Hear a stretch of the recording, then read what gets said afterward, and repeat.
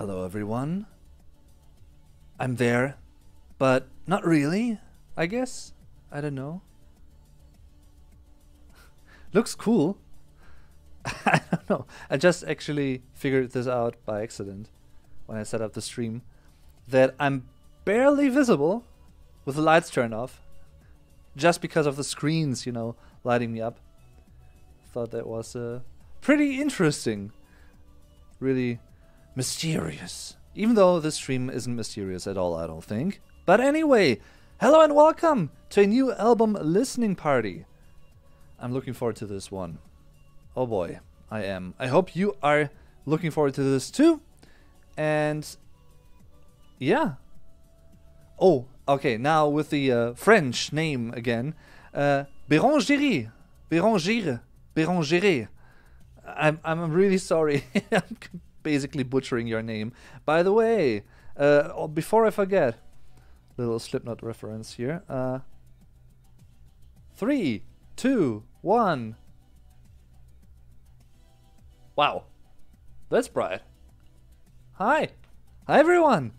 Bérangère. Anyway, no matter what your name is pronounced like, thanks for watching and for tuning in, of course. You're very much so looking forward to this. That's awesome. That is really cool. Same. Yeah. Blah. Same. It's been a while.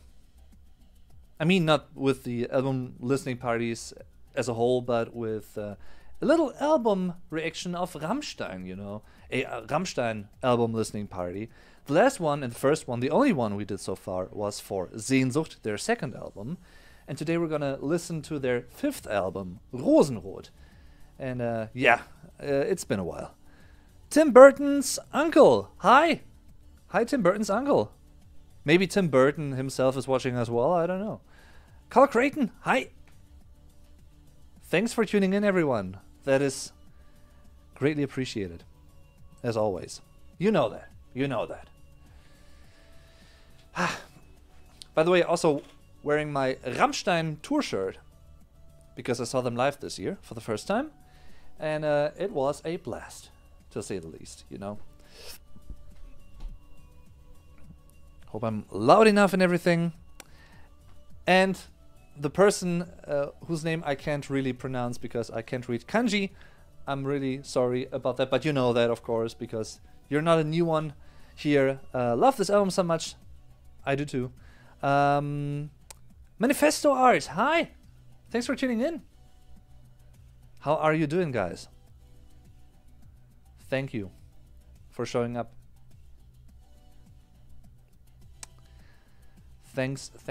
Okay, so the stream should run smoothly, I think, from what I can see. You know, if there should be any problems with the stream during the stream, feel free to tell me in the comments, because some things I can't really, you know, see or notice while I'm streaming. For instance, the audio levels and everything, in terms of the music right here. Which in a way, call me Fat Jesus. Hi. Hope everyone is doing well. I hope so too. I'm doing very well. Thanks for wishing that and for asking, for hoping, basically. I love this album too, but I love all the ones I've listened to so far, so that's cool. Marcus Seneca. Howdy, folks. Hi, Marcus. Or as we Germans actually say, Markus, you know.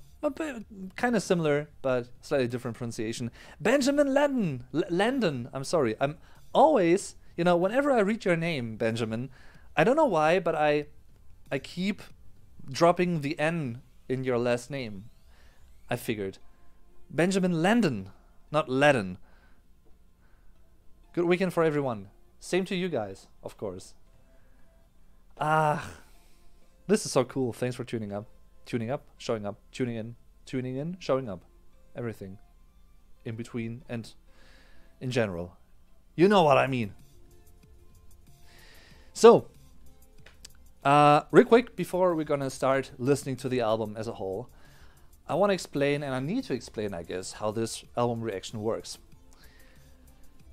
So, we're about to listen to the full Rammstein album Rosenrot in its entirety, from the first song to the last song. And we're gonna do it in an album listening party way, which means, because I'm unable to really include the actual music in this video, or respectively in this live stream, hi to everyone watching this afterwards on YouTube, that is greatly appreciated as well. Because I can't really do that, because I would risk getting this video blocked, and that's not the purpose of making a video. We're gonna do it this way, don't you worry at all, because there's an easy workaround. And that is why, as you can see in the chat for instance, and also in the video description for this video, for this live stream, there is a list of streaming possibilities, you know, streaming providers, where you can stream this album along and synchronize, because before each song's gonna start, I'm gonna count you in, you know, I'm gonna say 3, 2, 1, play. Then I'm gonna hit play. You can also see where I'm at in the song down here, you know, before the stream I actually listened to some Porcupine Tree. Ah, love that band. Just saw them live last week, by the way, in Oberhausen. Great concert. Anyway, you can see that here as well. So in case you actually, you know, have a certain delay or you want to sync up again, you can do that via this thingy right here, you know, the duration bar or whatever it's called actually. I guess there's a proper term for this, but I don't know. Anyway, you know what I mean.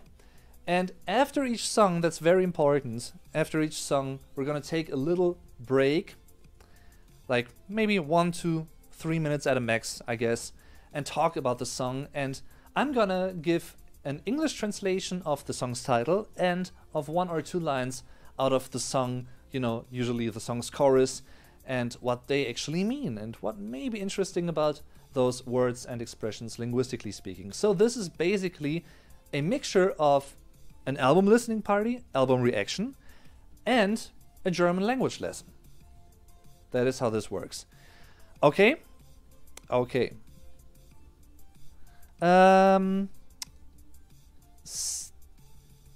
Stepan Salai, hi, thanks for tuning in. Sorry if I butchered your name, of course. Got to see Rammstein in Los Angeles and was fire. Yes, Feuer, fire.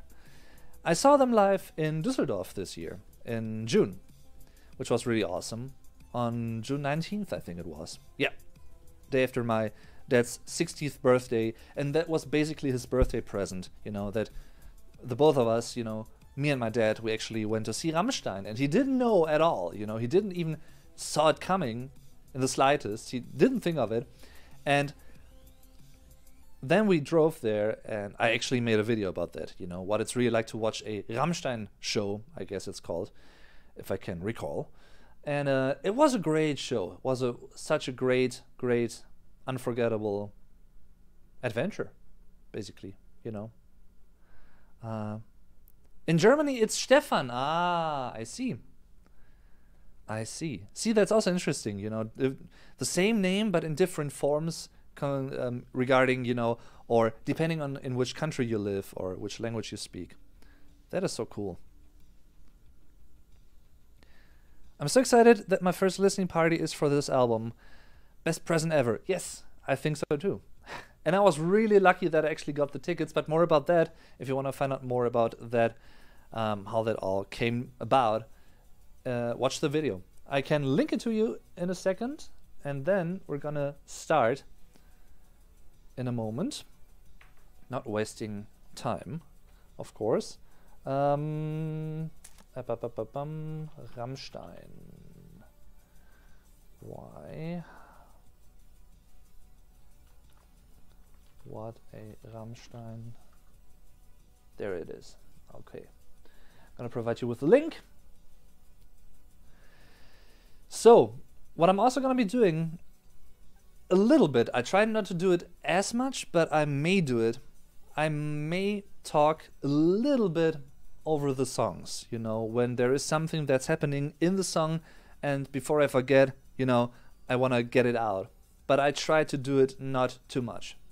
Can't guarantee anything, you know, because of course this is a reaction, so I'm gonna react to it, just so you know.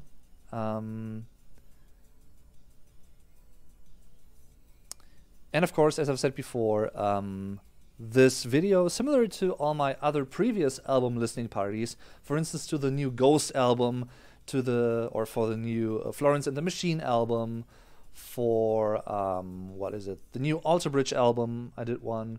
For Sehnsucht by Rammstein, I also did one, and a few more. Post Malone, even, you know.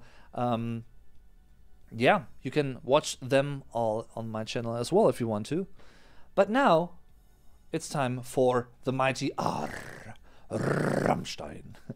The trilled R, guys. Okay, so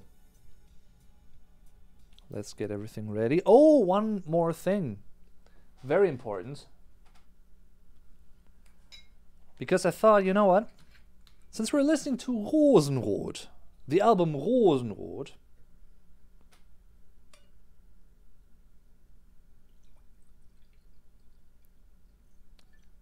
I need to drink something that is fitting to the album's title, I guess. Which is why I'm drinking this red wine. Because the album's title, Rosenrot, actually translates to the red of roses, or literally rose red. It's a compound word, you know, compound term. Rosenrot, the rose red, the color rose red, or the type of red that is similar to the type of, or the color of roses, you know, Rosenrot. And it's also an alliteration in itself, basically. So it is a freaking cool title, I think.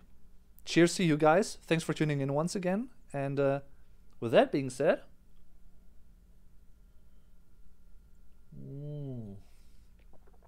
Rosenrot, oh Rosenrot. Tiefe Weine sind nicht still. If you know what I mean. Okay, guys. Putting the headphones on. Jaden Light Night, thanks for tuning in. And Hefalsartex, I think. Hi, thanks for tuning in as well. I really appreciate you guys being here. You know that. So, I'd say, without further ado, I'm going to change the audio sources for me real quick. What's cheers in German?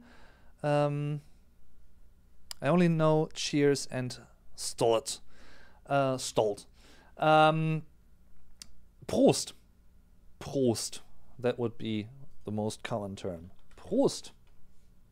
You know, cheers. Prost. With an O. Nice German O. Prost. Okay, everyone. Looking forward to doing this. And we're about to start. Hope you are ready. As I've said before, you can find links to the album resources up there. Martina, hi, thanks for tuning in. And you can also find the links to the album streams in the video description, if you may get lost at some point. So, without further ado, this is the album Rosenrot by Rammstein. Once again, after each song, we're going to take a little break of 1 or 2 minutes. We're going to talk about the song's title and maybe 1 or 2 words or lines out of the song and what they actually mean in English. So that is how it's going to work. And of course, after we've listened to the album as a whole, I'm also give my entire album review opinion thingy. You know. So I hope that's all right for you. Let's begin with the first song. Oh, I'm gonna have to deactivate shuffle. We're gonna listen to the first song of the album, which is called Benzin. Oh yeah. In 3, 2, 1, play. Haven't listened to this in a while, actually. So, I've listened to the album before. It's not a blind reaction, not a first listen reaction, but I haven't listened to the album as a whole in quite a while. It's very mysterious.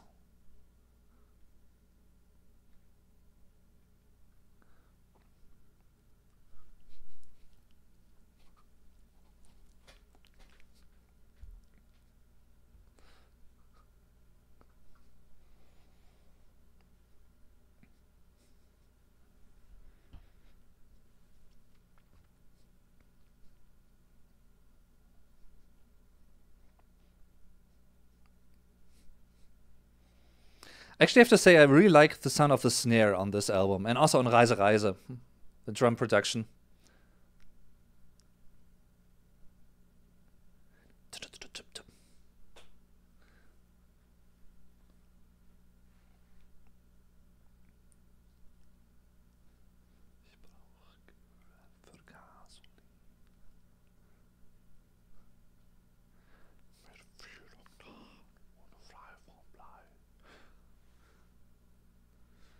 Wie Benzin.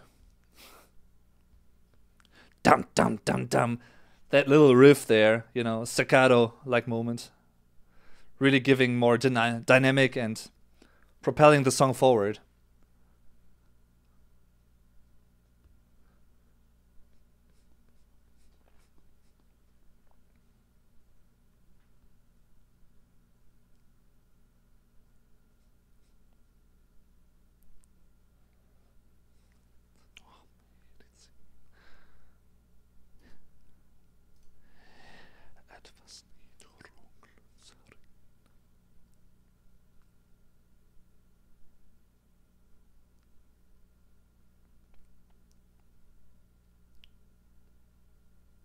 Einen Kraftstoff.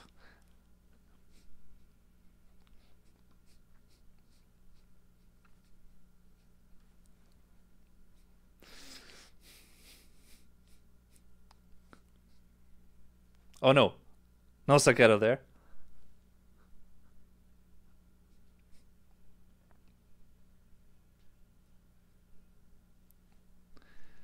Herz und Nieren sind Motoren. I love the bridges in Rammstein songs, you know. The quirky keyboard sounds. It's cool every single time. Pam pam pam pam pam. Pam pam pam.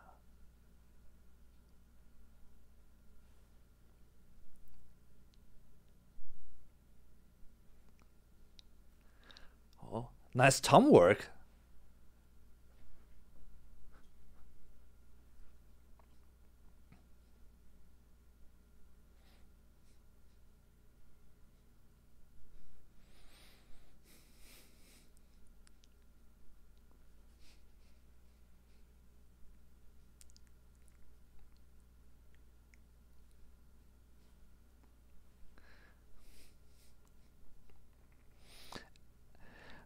And stop. That was Benzin, the first song of Rammstein's fifth album, Rosenrot. What an opener, as you guys say as well, you know. It is basically a perfect opener track because it has the power, it has everything that makes a Rammstein song unique in a way and recognizable, memorable. What I really like is, as I've said before, and I also like that on the sister album to this one, Reise Reise, the album that came before, you know, the fourth album, I really like the snare sound.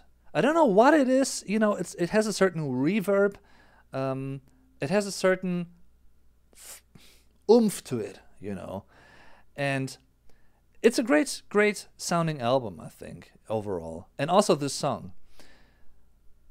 And what I always found interesting about the song is that even though it is melodic, it has a certain harshness to it, you know, a certain aggressiveness, which also fits the song's lyrical content, I guess, because, you know, it plays with various metaphors of things that may give you energy, but that also might lead to you being, you know, out of control or, you know, really, how you call it in English, actually, you know, hitting, or, you know, driving really fast on the highway and everything. Because this is a song that is basically suited for that. Because the song's title, Benzin, translates to gasoline, fuel, actually. So, funnily enough, and I don't know, I came across that when I actually translated the basic line in the chorus, which is Gib mir Benzin, give me fuel, which of course, as someone who may know some metal music in general, may remind you of a certain Metallica song, Fuel, Give me fuel, give me fire, give me that which I desire. Ugh. You know, that one. Great song, by the way. I don't know if that is a certain, like, really indirect little reference on purpose. Maybe it's just coincidence, I don't know. But I actually liked that coincidence. So, at some point, the lyrical I says, you know, es fließt durch meine Venen, it runs through my veins. So the lyrical I basically is fueled and powered by gasoline, by fuel, by life energy, by something that is energetic. And the lyrical I, because you can argue it's a man singing this, because it's Till, but Till, you know, even though he is the singer, and that is really important, because people often confuse this, just because Till Lindemann is singing this, doesn't mean he is the lyrical I, the storyteller of the song. He can be that, but he doesn't have to be that, you know. It may just be a fictitious person, you know, and no one knows that person. It doesn't even exist, maybe, you know. That is the lyrical I. And the lyrical I actually says they don't need this, they don't need, you know, cocaine, they don't need other substances to really get them hyped up, to get them, or to make them feel really alive and really motivated, really, you know, fresh and open-minded in a way. Maybe it also has some like drug references here and there. I guess you could argue that, you know, feeling high and everything. But in a way, benzene, fuel, is what gets them going. Of course, don't do that at home, children, you know, boys and girls and everyone, because filling yourself with fueling yourself is fooling yourself. I actually came up with that on the spot right now. It's, you know what I mean. Anyway, it's das Benzin, the gasoline, or the fuel. By the way, I might, the cam might bump a little bit here and there when I'm typing, just so you know. Gib mir Benzin. Give me fuel. Give me fire. Great song, even though I guess to some degree it's quite underrated, I think. When I think of, you know, Rammstein opener tracks, I wouldn't think of Benzin right away. I would rather think of Reise, Reise. I would rather think of Mein Herz brennt and all those songs, you know. But not really Benzin, even though it's a cool opener, as I've said before.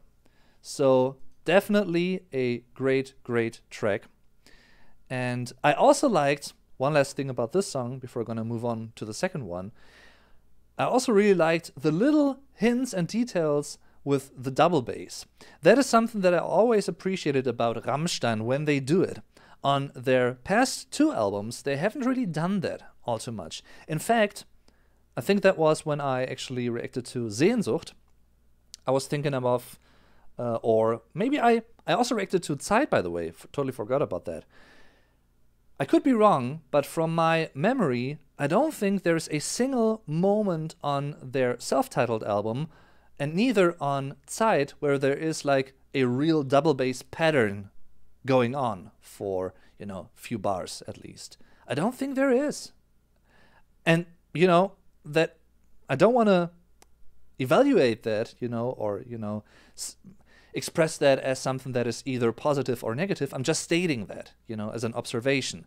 And on this album and during this time period of Rammstein, I feel they were a bit more active when it came to double bass patterns and double bass arrangements, which I always like, you know.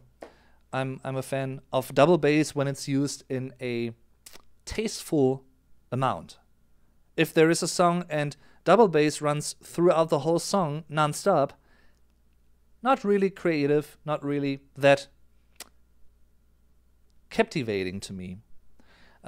So they did something really great and very well, actually, with this song in regards to that.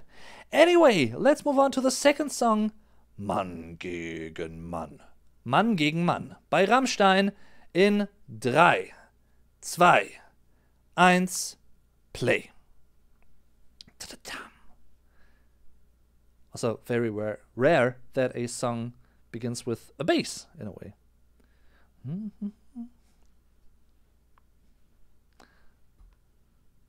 Always liked the flow of the lyrics here and the vocals.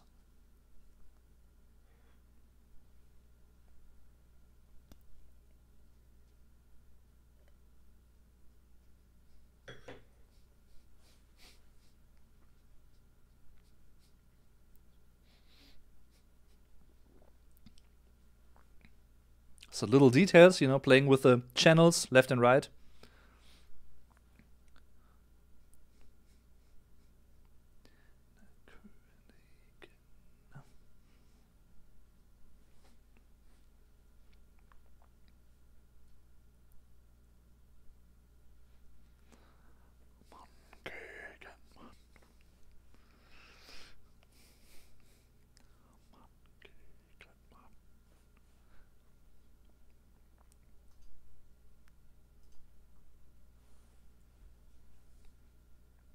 It's a very nasty riff.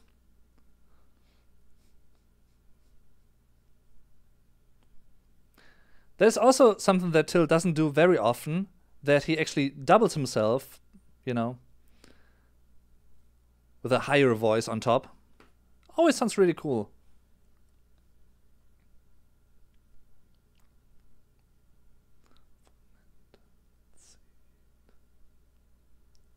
Dum, dum, dum, dum.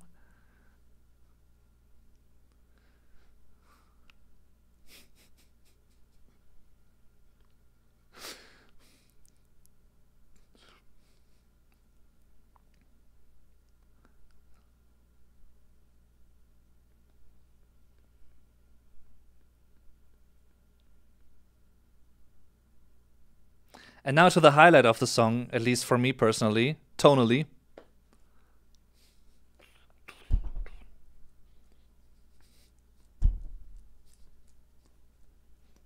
Love the rhythm there. Down, down, down, down, down, down. It's a strong suit of Rammstein, to be honest. You know, the bridge sections, they always deliver.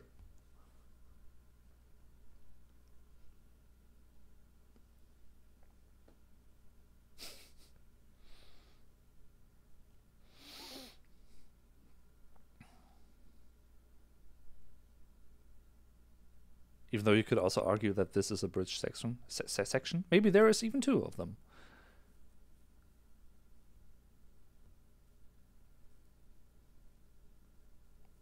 Kein Gleichgewicht.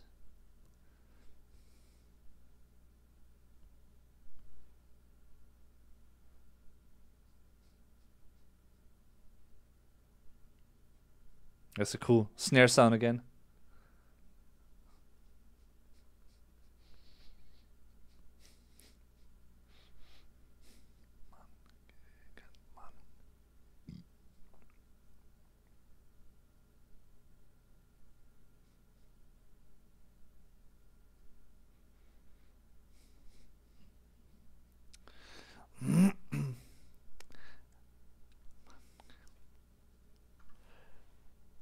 And stop.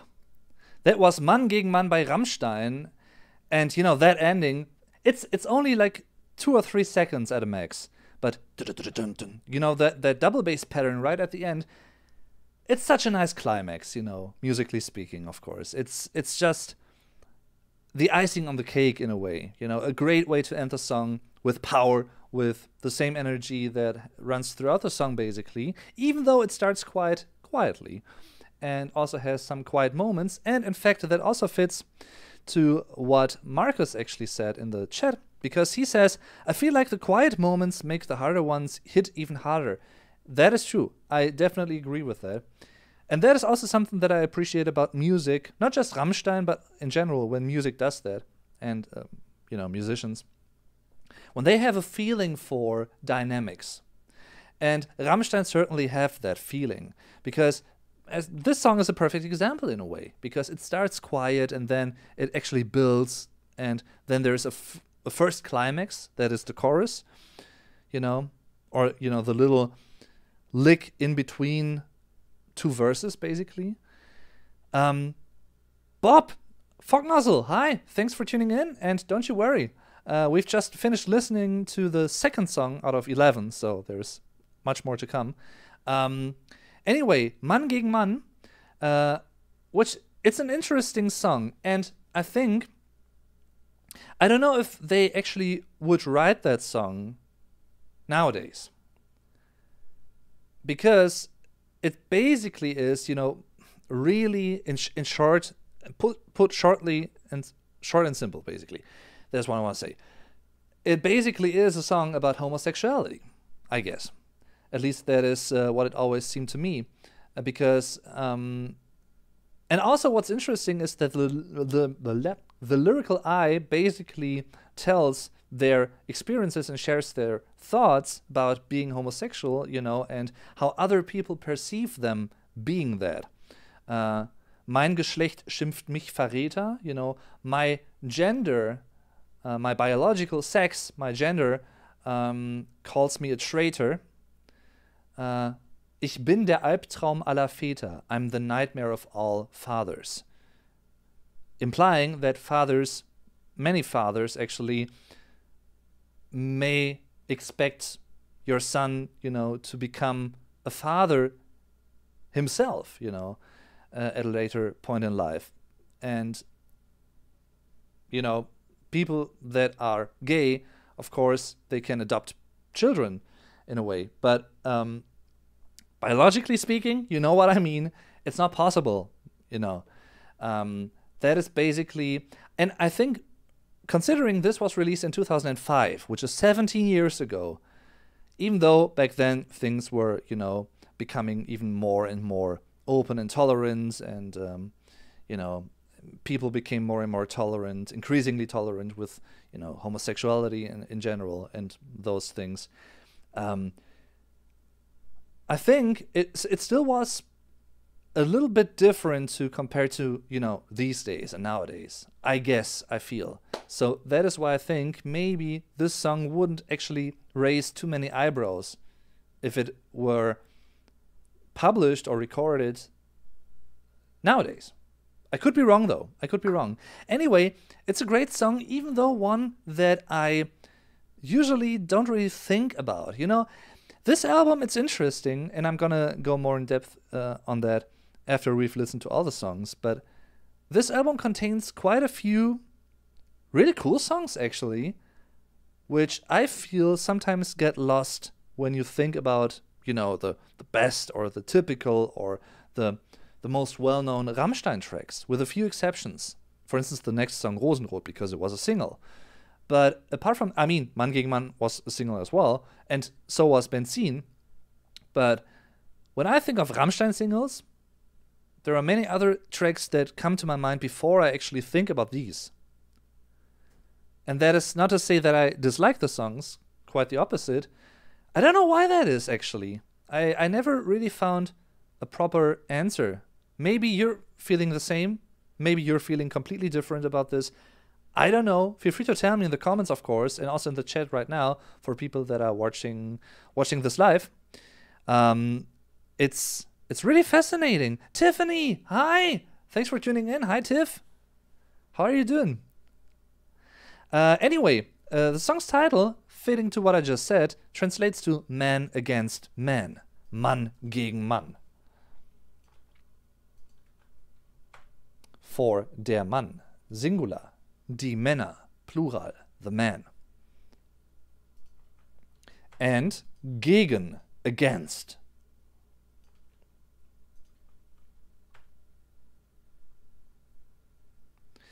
And then there is the line, I mean, there are many interesting lines in this song, actually. And I guess at some point I will actually translate the whole song. Dom Meadow, hi! Thanks for tuning in. One line, which is also an idiom, actually, or a saying, gleich und gleich gesellt sich gern. I think the English expression that is the equivalent to this one that I came up with, I could be wrong, is birds of a feather flock together. You know, Gleich und gleich gesellt sich gern. Basically meaning equal, literally speaking, equal and equal like to be close to each other. You know, they like to be among each other. Gleich und gleich gesellt sich gern. So, another one, a very good example of Till Lindemann using German sayings in Rammstein lyrics. I've also made a video about that, by the way, if you want to find out more about that. German sayings and expressions in Rammstein lyrics, sometimes even altered a little bit. But here, it basically is a German saying, you know. Gleich und gleich gesellt sich gern. Birds of a feather flock together. Maybe an English equivalent, even though people of the same kind stick together. Yes, that's basically it, yeah. And literally speaking, it translates to equal and equal like to be close to each other, I guess you could say. So definitely an interesting song. And yeah. With that being said, let's continue with song number 3, the title track. Rosenrot, oh Rosenrot, oh yeah. The red of roses once again, or if you want to translate it as a compound word, which it is, and as a single term, and literally speaking, it means rose red. You know, roses red, basically. No worries, Dom. And Tiff, don't you worry at all either. We're going to listen to the third song. You can find links to the album, you know, album streams up there in the chat, pinned up, or in the video description if you want to tune in, because this is a synchronized album listening party event, which means I'm listening to the music and you're listening to the music on your own, but synced, you know, I'm going to count you in for each song, and then we're going to talk about the songs. Berangeri says, for my part, I am actually aware of loving all the songs in this album, both individually and as a whole, with one exception, but whatever. Okay, interesting. I mean, feel free to tell me later on. Maybe, I guess, after we've listened to all of the tracks, because that may be a fitting moment for that. Anyway, let's continue with song number 3, the title track, Rosenrot, in 3, 2, 1, play. Once again, starting with a bass, by the way, and a great bass tone.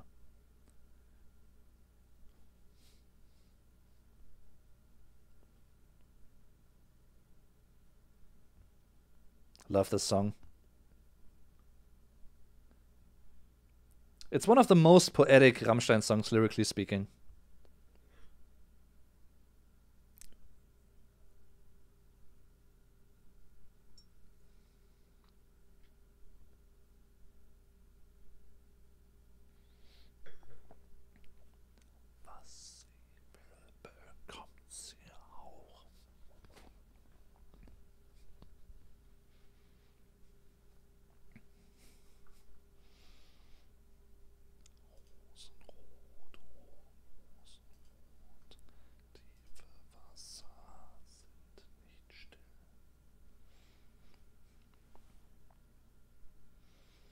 And it's really simplistic, you know, minimalistic, which is also something new and different compared to Benzin, for instance.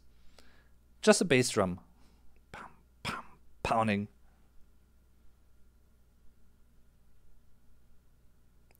And now with a snare. And the whispered vocals.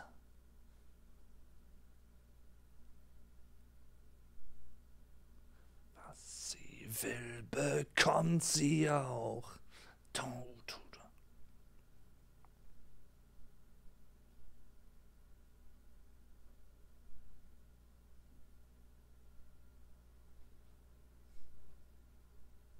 And once again, you know, double layered till, the normal till and a higher line,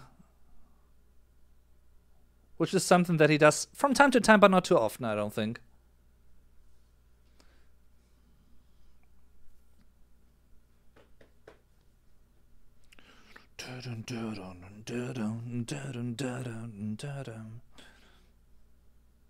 I also like the guitar tone on this album. It's distorted and it's angry, but it's not overly, you know, distorted.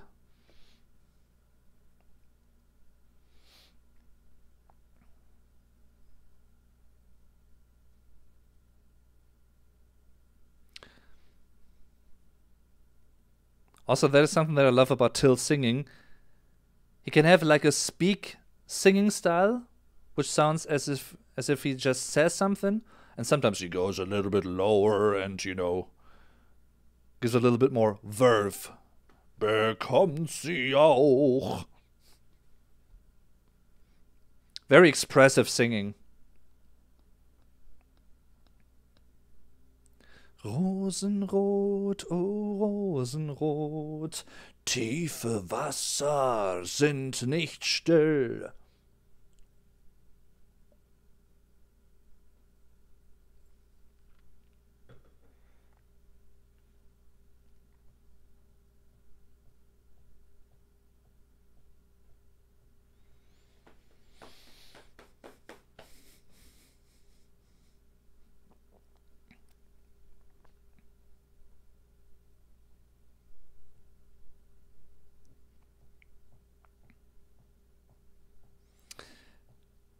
And stop. That was Rosenrot of Rosenrot by Rammstein. Rammstein Rot.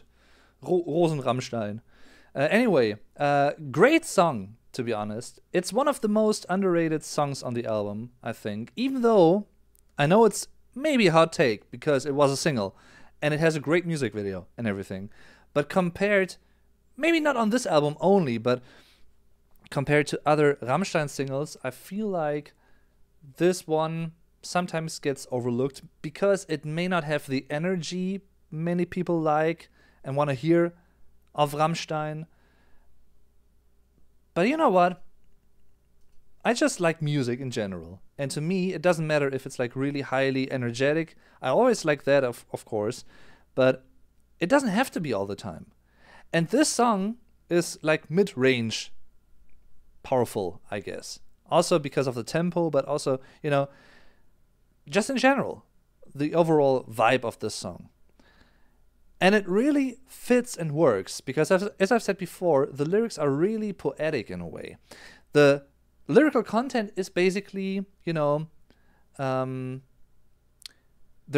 elements of Der Erlkönig in this, which is a famous German poem by Johann Wolfgang von Goethe, if I'm not mistaken. And I'm actually going to talk about this song more in depth at a later point in time, so I'm not going to reveal all too much yet. However, this song also is another great example of Till Lindemann using German sayings and implementing them into the lyrics.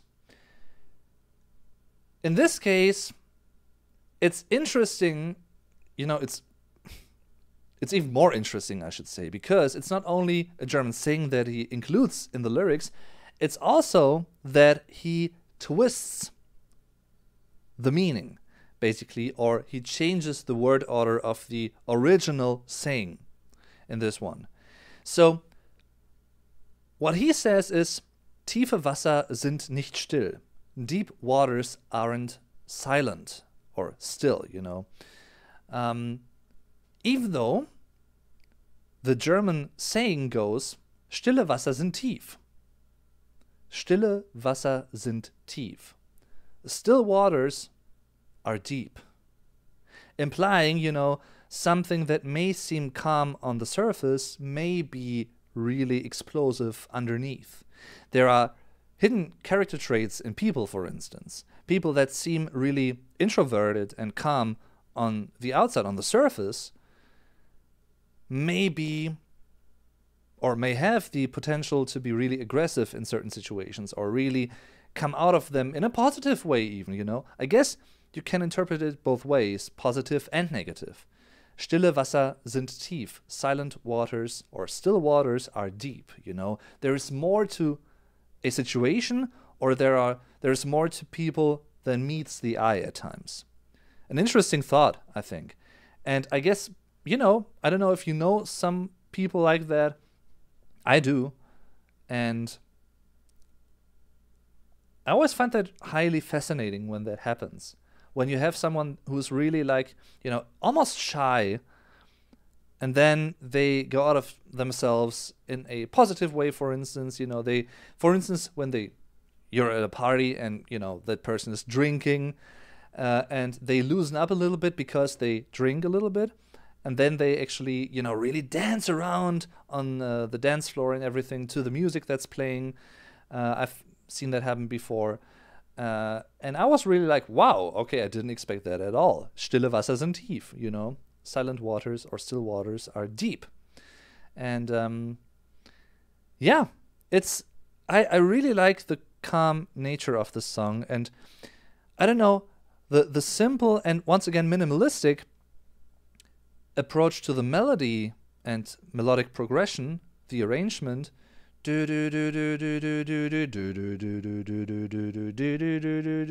so on, it's very simple. But I don't mean that in a bad way, because it works. It draws you in. And it basically leaves more space for the lyrics, I think, because they may be on the foreground or, here. And because they are so expressive and very poetic in terms of the choices of, the choice of words and how to express certain things and everything. So Rosenrot is an overall cool song, I think. I really like this one. Always liked it from the beginning when I heard it for the first time. The Red of Roses, once again, Rosenrot. And another line that is really interesting, of course, tiefe Brunnen muss man graben, wenn man klares Wasser will.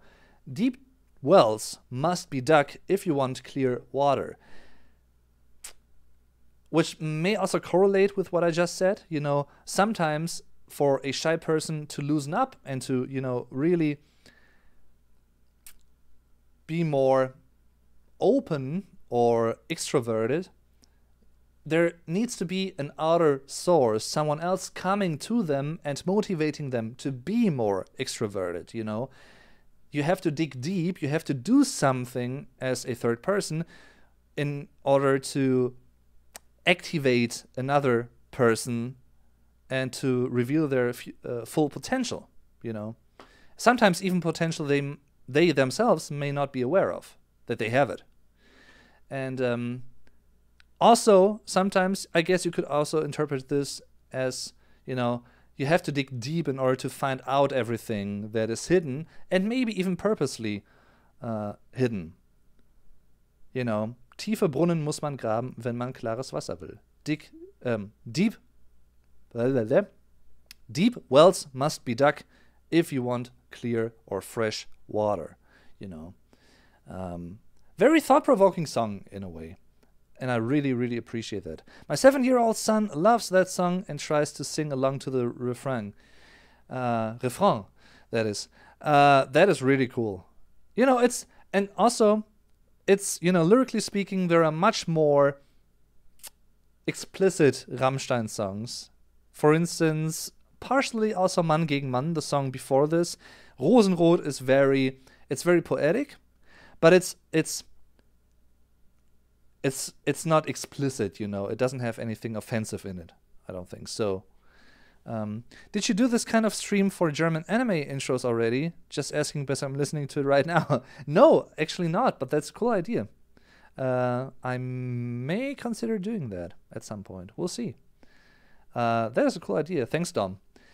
Anyway, that is that. Let's continue with song number 4, which you might mistake or confuse with another similar English term, but it doesn't have anything to do with it. Because it means, let's talk about that after the song. Let's first listen to it. Spring, song number 4 on Rosenrot. Let's listen to it in 3, 2, 1, play. Oops. There it is. Sorry, fresh start. Because I basically clicked the wrong song. Sorry, everyone. Didn't do that on purpose. Let's listen to Spring, song number 4, properly now, by Rammstein in 3, 2, 1, play.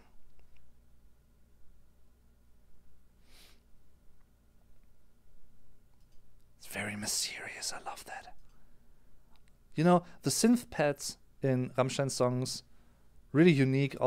Every single time, on all the albums. And this is very, storytelling singing.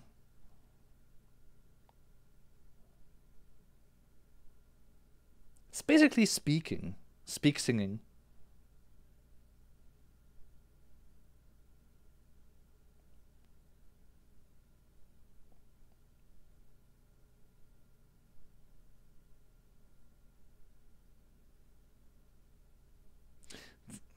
That's actually a heavy song, also lyrically speaking, but I'm going to talk about that later, after the song's finished.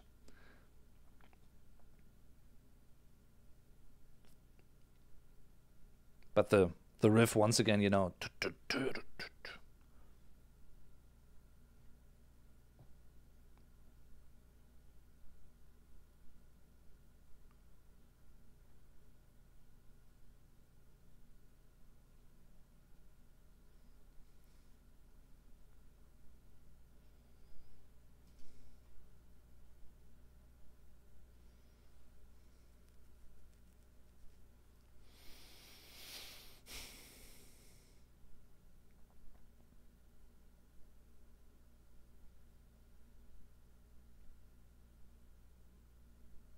love this chorus melody. Da, da, da, da.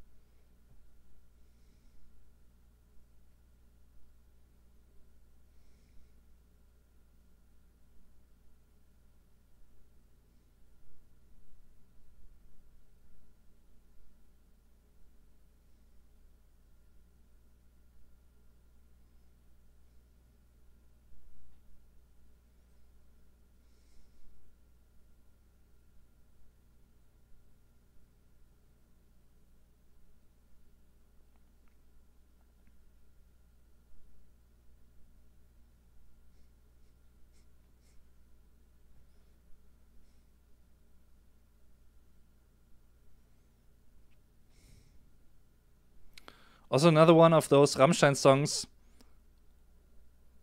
which focuses on a single, maybe 3 words at a max, hook line, Mein Herz brennt, ich will, du hast. And here, spring.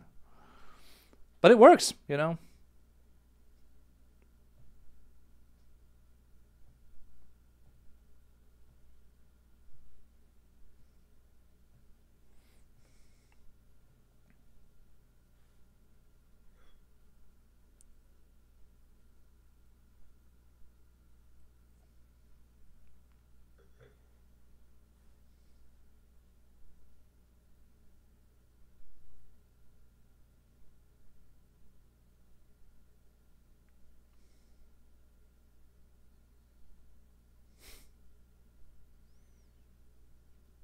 This is really heavy.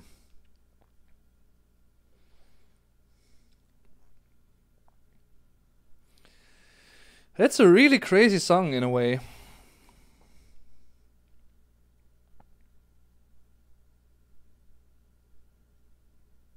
And it fits that the riff is really, dragging in a way, really going in waves, basically, considering the song's topic.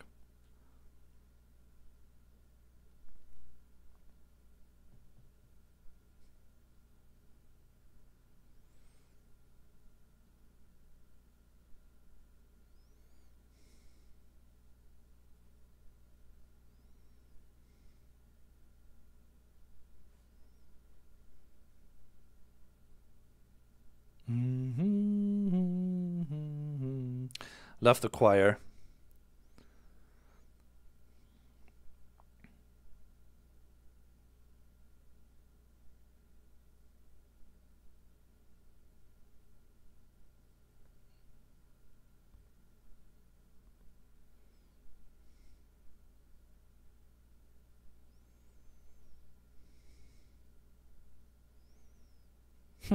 And stop.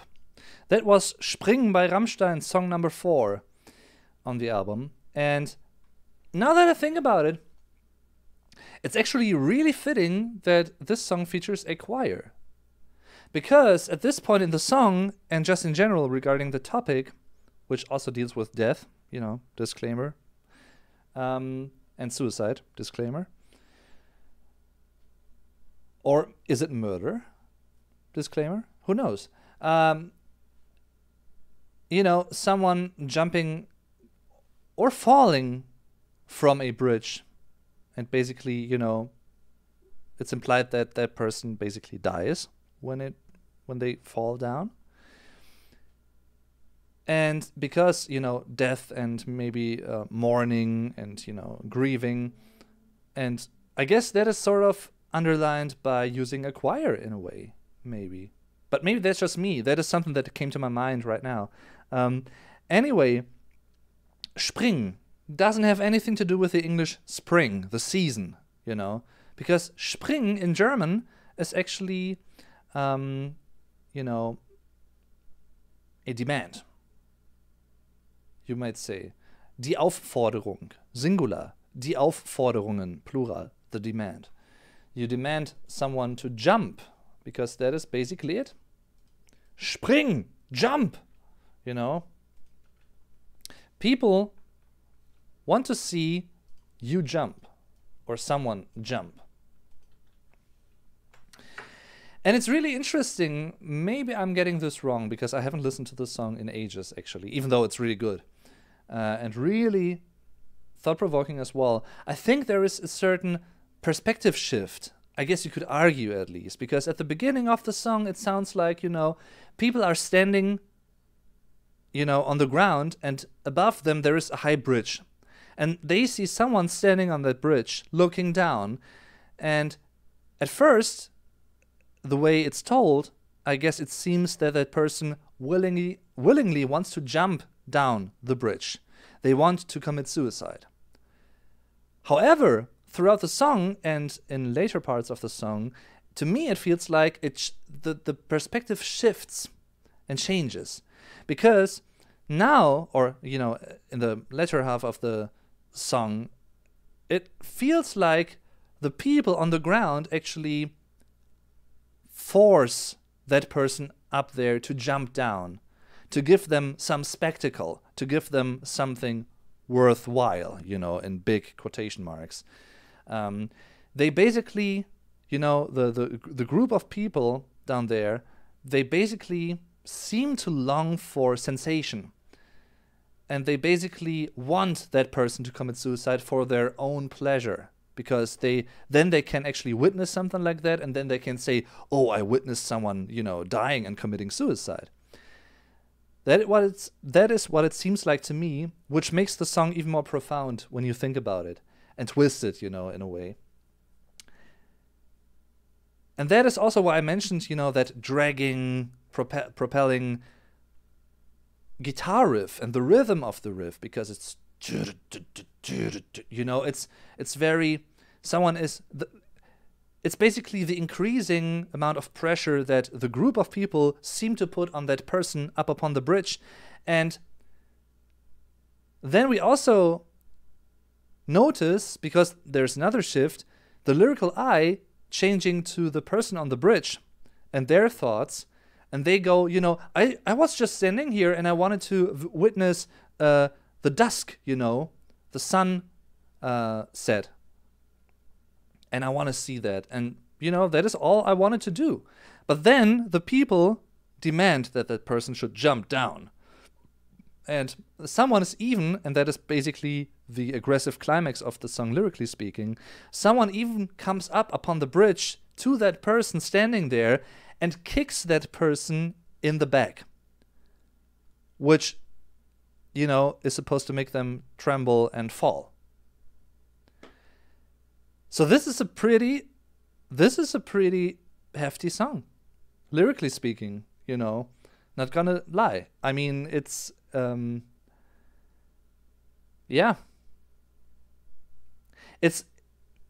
And I don't mean that in a glorifying way whatsoever, but I know you know that. But in a way, it is impressive because it is such a delicate topic, yet the song deals with it in many facets, and it also basically, I guess you could argue, it basically also criticizes people that want to see someone else suffer for their own pleasure.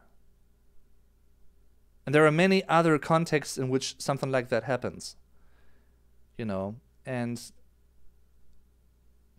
it's also, you know, maybe people don't want to see other people suffer in the situation that I'm going to talk about, but it's similar, and it may be slightly related to when you drive on the highway and you see an accident on the other lane, you know, and you drive slower and slower purposely because you want to take a look at what happened, even though, you know, you're not really supposed to do that because it's disrespectful in a way,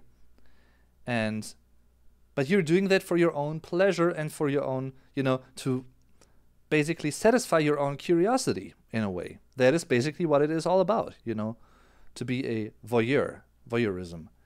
I guess it could be slightly related. I don't know if you know what I want to say with this and where I want to go with this, but it's an interesting and, as you can see, a thought-provoking song. Really, really, really well done. You know, basically a piece of art. So once again, spring means jump, you know. It's a demand. People demand the person to jump down. And the infinite form is springen, to jump. And fitting to that, you know, that expectation from the crowd, the song says, enttäusch mich nicht, spring für mich, spring ins Licht, do not disappoint me, you know, jump for me in the crowd, jump for us, the crowd, jump into the light, you know, jump into your death, basically. That is, oh boy, that is really, really, really crazy. Till's voice reminds me of a walk in the dark, and when his pitch goes higher, it's like the sun is rising. Yeah, basically. You know that scene in the Matrix movie, toward the end, when Neo and Trinity are flying toward the machine city, and then, you know, everything's dark, and they have to evade the bullets and everything, and the cannons, the bombs thrown against them, and then they rise up and up and up, and then they, you know, they break through the clouds and everything is peaceful and bright, and, you know, it's basically paradise in heaven. And then they jump down. That is what I think about when something like, you know, like a polyphone, double-layered vocal line like that happens. Harmony vocals, basically. Alles klar, Dom. Kein Problem.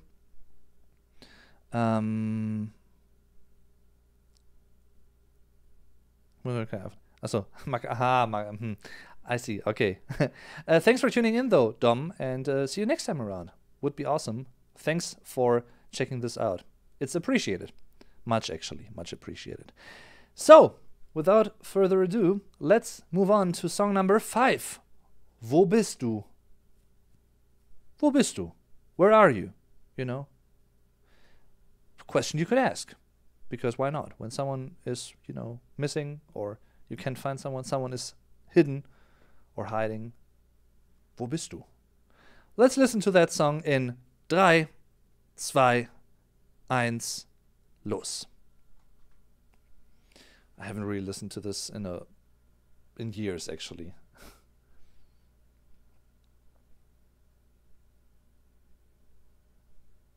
Oh yeah.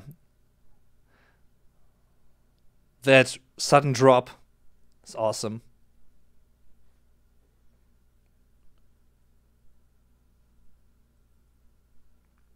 Also, what I really like about this album and the previous album is its symphonic character. Sadly, Rammstein don't do that anymore, you know, so often, with strings, string arrangements, and choirs, but I always loved that about their music.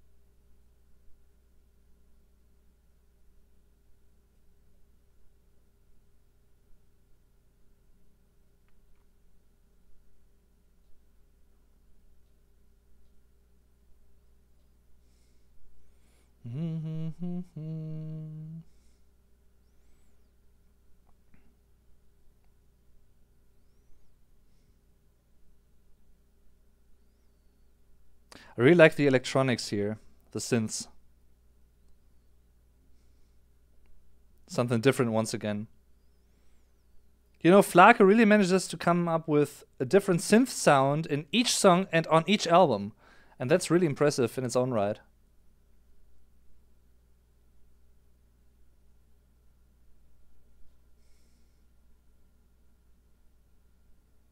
Und bald.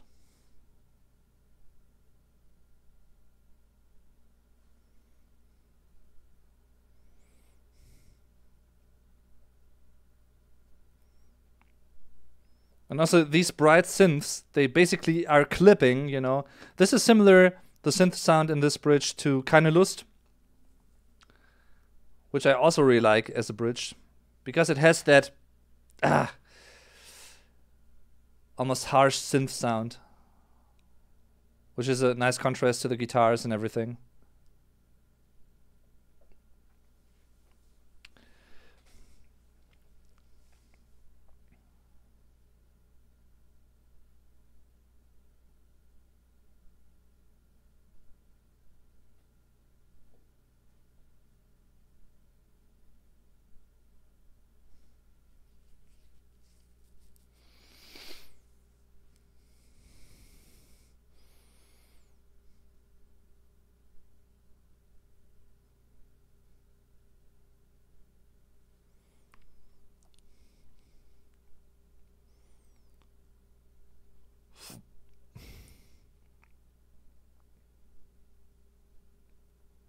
And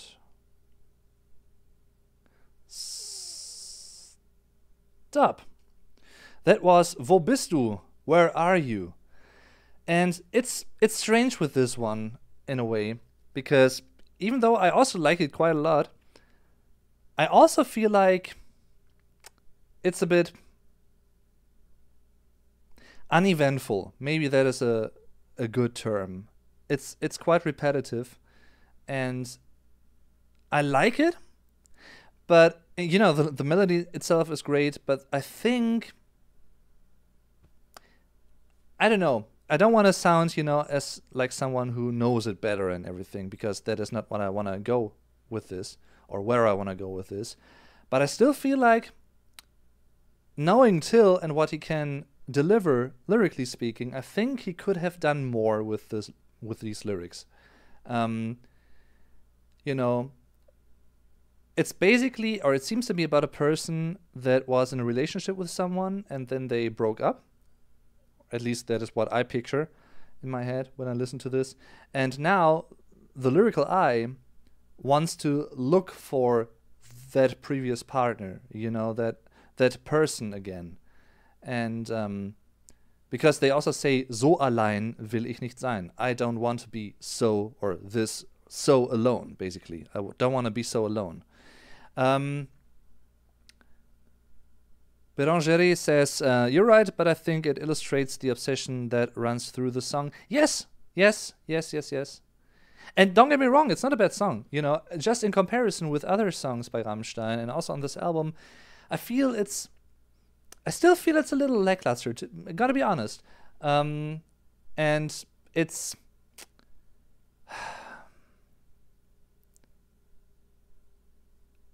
What I found interesting, though, is toward the end of the song, in the last chorus, I think it was, the lyrical eye says something along the lines of, you know, ich schlafe ein mit einem Messer.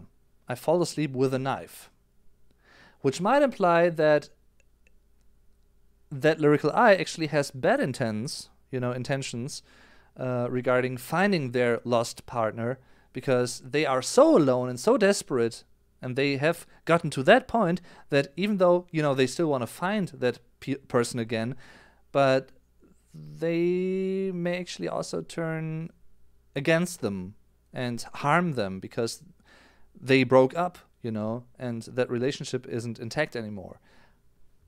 I don't know. The simplicity of Wo bist du might be more appealing when it's not your mother tongue, maybe. I don't know. Yeah, maybe.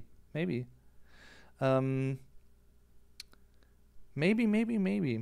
So, once again, it means, where are you? Oops. Wo bist du? Wo bist du? Whoop. Na. So. And what I just said is, so allein will ich nicht sein. I don't want to be that alone or so alone. Which basically sums up the whole song. Yeah. Once again, the drop at the beginning I really liked because it's so sudden and quite unexpected. And it works well. And also the synths, you know. Once again, I have to stress that I really like the more symphonic side of Rammstein during this phase in their career, with Reise Reise being quite symphonic and Rosenrot being quite symphonic, and also partially Liebe ist für alle da. But especially these two albums right here, Reise Reise and Rosenrot, the sister albums, you know, because they were both recorded at the same time in the same sessions, and then they became sister albums to one another. First, Reise Reise was released, and 1 year later, in 2005, this album, Rosenrot, was released. More about that later, though. Anyway, yeah, I guess that's basically all I can really say about Wo bist du, to be honest. It's a fine song, you know. I like the tonality of it, the arrangement and everything, but it doesn't. If I had to rank the songs on this album from, you know, my most favorite to the least favorites, it may not be the least favorite, I don't know, but it wouldn't rank, you know, in the first place either. I don't know. Anyway, let's listen to song number 6. Let's move on to the longest song title because, and actually, you know, the song title also reveals the English translation of the German part of the song title. Stirb nicht vor mir, don't die before I do. By Rammstein and, what's her name again? Charlene Spiteri, the woman singing along here. And let's listen to it in 3, 2, 1, play. And spoiler alert, I love this song. And I think it's one of the most underrated Rammstein songs ever. And I guess many people may not like it because it's a ballad and everything, and it's quiet and but I couldn't care less. It has a great melody, great progression, great harmonies and everything. And it's something else, you know, something different again. Da, da, da. You know, for those little details alone regarding the vocal arrangement, it's just classy.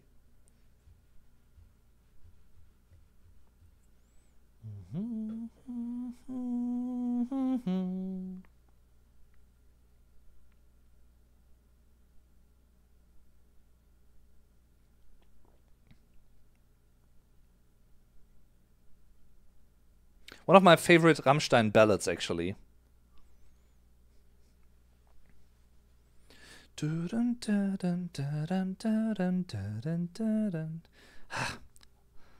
Love it.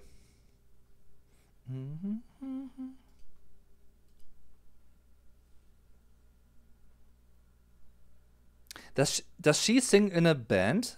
I actually forgot about that.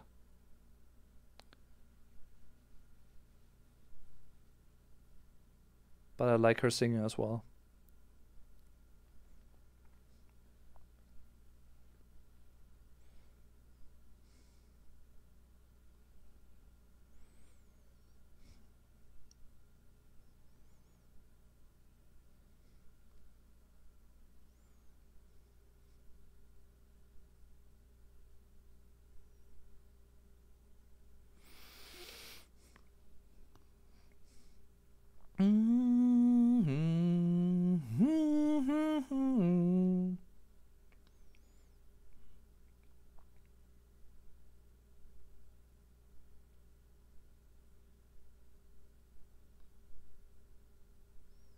Stirb nicht vor mir.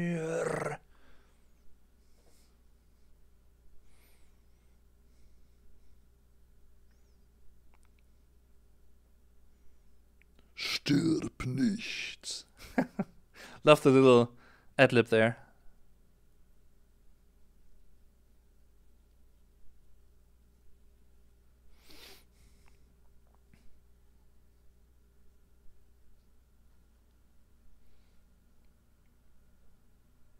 That's a nice contrast, you know, the really aggressive till and then Kerzenlicht.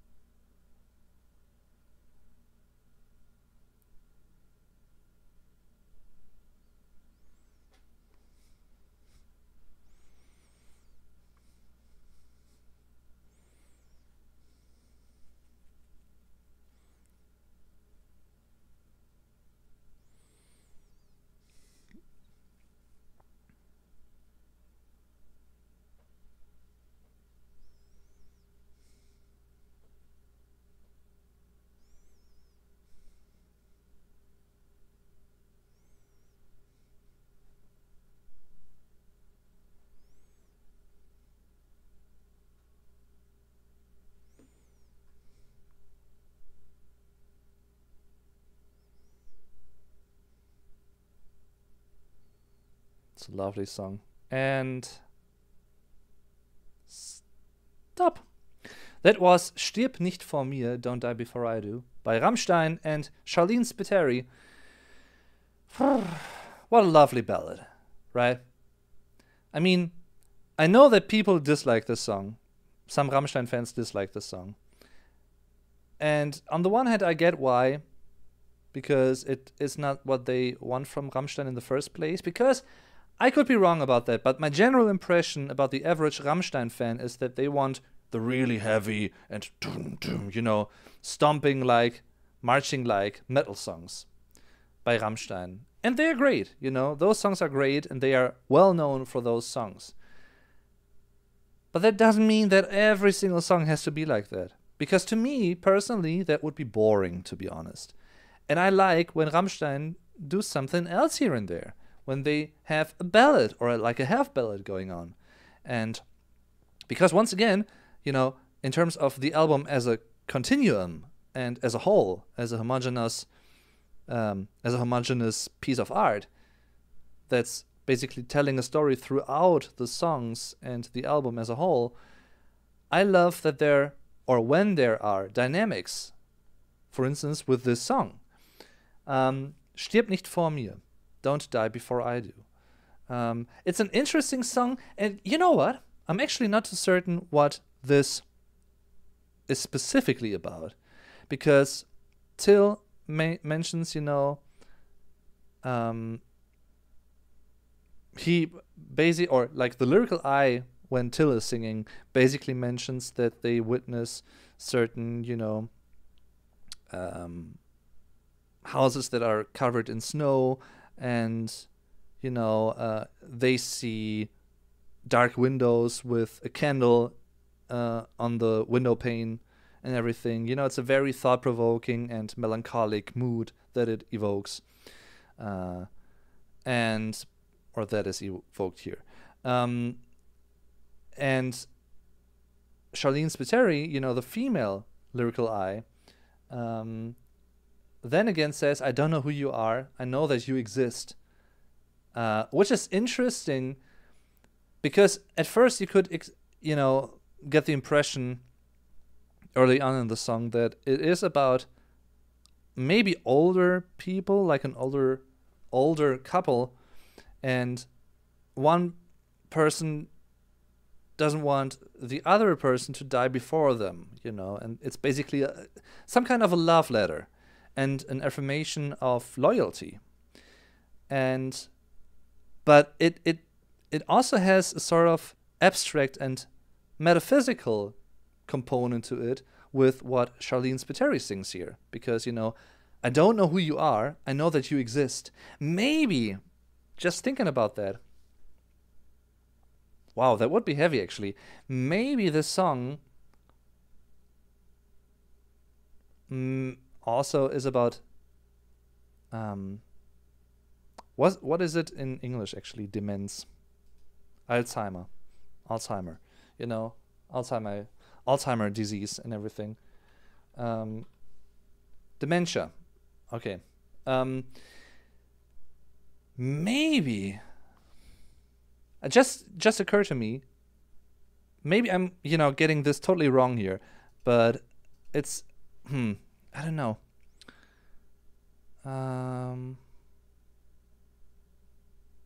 The counter melodies are so great, yes. And she's from Texas, apparently. Or is the band called Texas? I don't know. It's not my favorite, but I appreciate the song for what it is. Right, it's not bad, far from it. It's just a little bit different ballad or hard stuff, though so I can complain. Vadas 90, hi, thanks for tuning in. Hello, nice to see you live. Thanks for interesting videos. All good for you. Thank you very much for saying that. That is very kind of you and much appreciated, of course. Thanks for tuning in. So yeah, once again, I think going on the record, for the record, I think this song is one of the most underrated Rammstein songs. Simply put. And one of the best Rammstein ballads. And now to something completely different. But before, maybe, Ich warte hier is a very obvious line that I could translate as well. Ich warte hier, I'm waiting here, which is what Till sings at the beginning of the chorus. Ich warte hier. I really wonder what this song is about. But, thinking of dementia and, Alzheimer's disease and everything, and maybe, a couple that knew each other, but they still know somehow subconsciously that they belong to one another, but they don't really know actively because of their disease. Maybe I'm totally off the track. I don't know. Anyway, let's listen to something completely different. Spoiler alert. Song number 7, Zerstören. Oh yeah, oh boy. Buckle up, because it's gonna get heavy. This is Zerstören in 3, 2, 1, play. And the beginning is awesome. What? Very unexpected. Very tribal. Love this song as well. Because it really has that, it captures that aggressiveness, that senseless aggressiveness towards everything. And the need to destroy.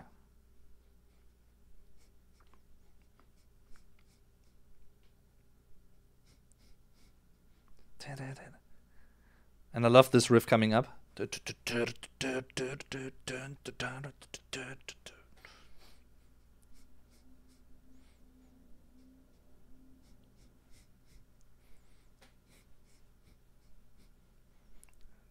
Schutt und Asche legen, zerreißen, zerschmeißen, zerpflücken. Ich geh am Gartenzaun entlang, wieder spür ich diesen Drang. Ich muss zerstören. Doch es darf nicht mir gehören. Nein, nein.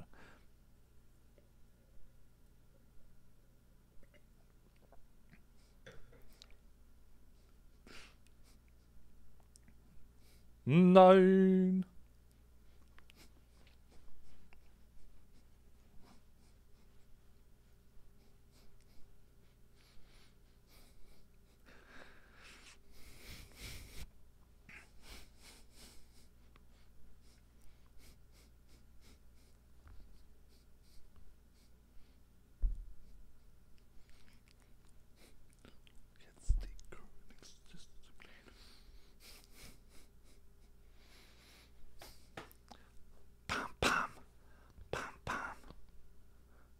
Zerstören.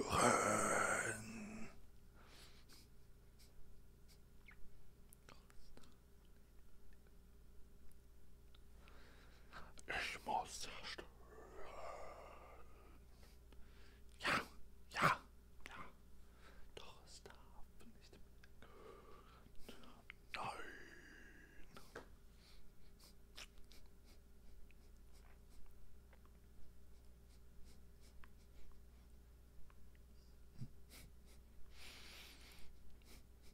This is a total banger.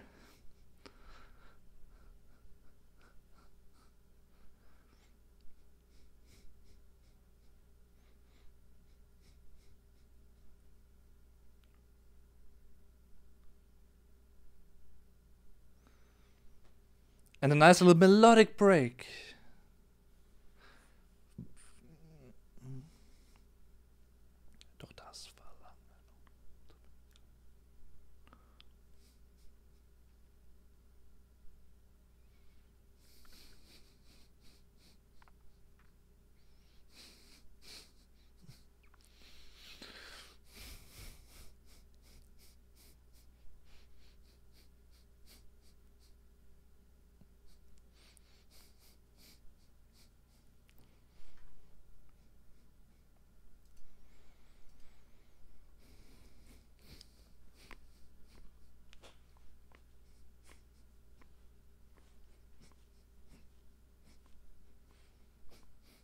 Zerschlagen.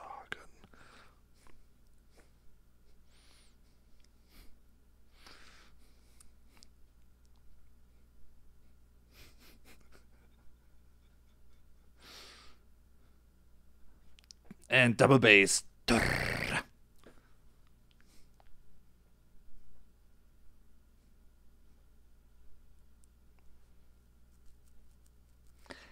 And I love this section right here.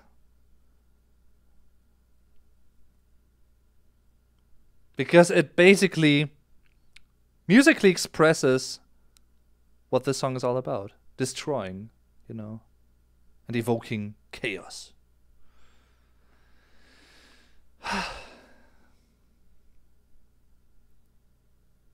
ZNAZVO. Hi. Thanks. And yes.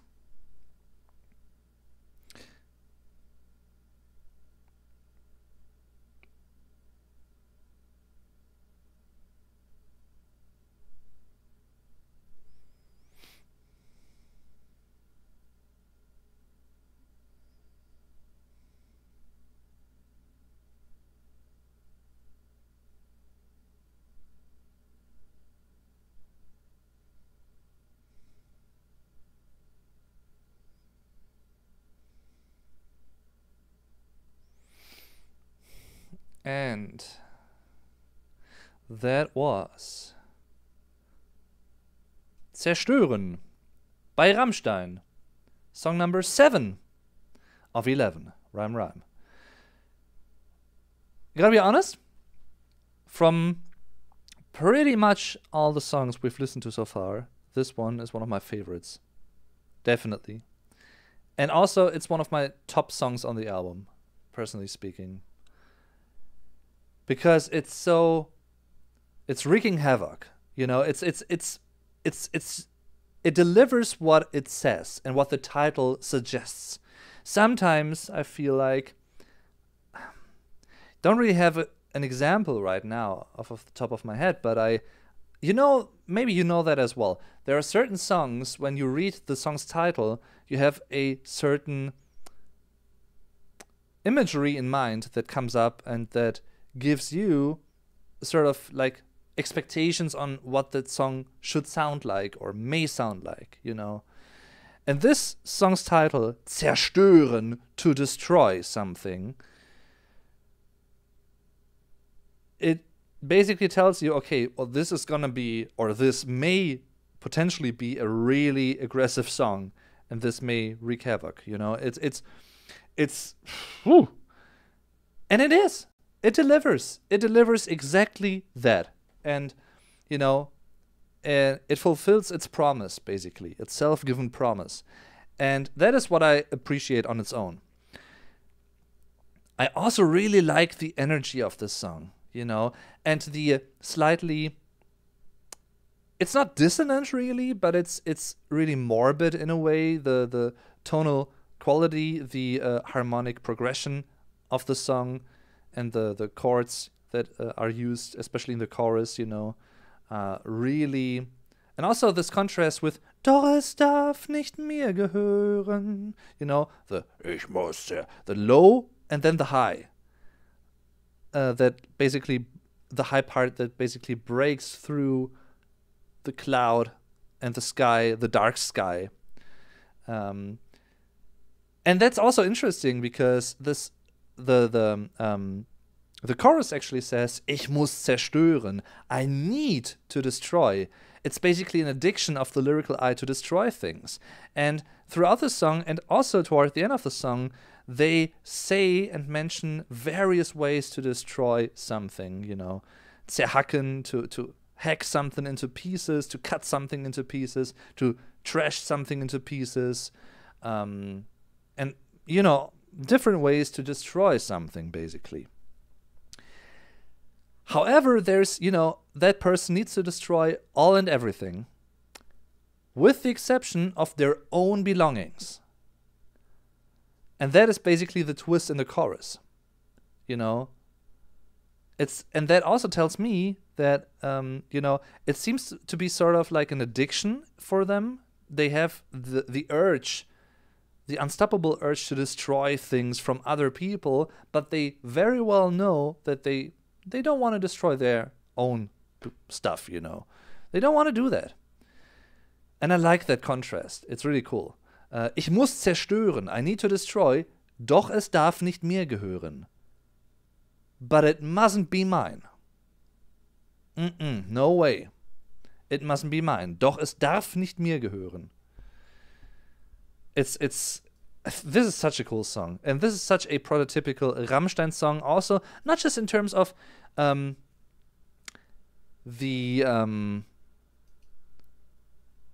should I put it?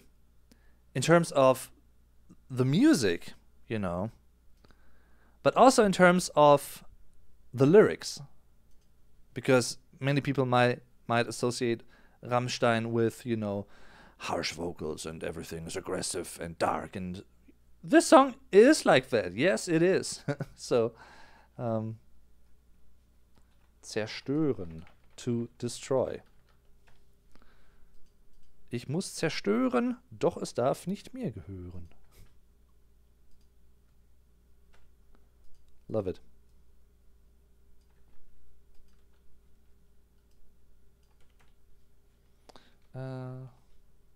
Oops. Love it. I just love it. It's a nice contrast to Don't Die Before I Do and everything, I love your explanation. I had a basic idea of the song, but I love it even more now. Thank you very much for saying that. Call me Fat Jesus. Once again, that is much appreciated. If I can help you get a better understanding of these songs and what they could be about. Of course, sometimes, even though it's my mother tongue, German is my mother tongue, certain songs are still open to interpretation, of course, because they have certain, double layers and they have certain ambiguities going through them. So, yeah. The lyrical eye basically gets off on the violence. Yes, they are really violent. So, that person, in a way, I don't think it has anything to do with this song, but you could see the next song and the song's title, Hilf mir, help me, as a connection to zerstören, because at first the lyrical eye destroys someone else's belongings, and then that person says, Hilf mir, help me, certainly doesn't have anything to do with that song. There's no connection, but, for the sake of it, why not? Let's listen to Hilf mir by Rammstein, song number 8 in 3, 2, 1, play. And I don't know if I can actually remember this song. Oh, yes, I can. Haven't listened to this in a while, though.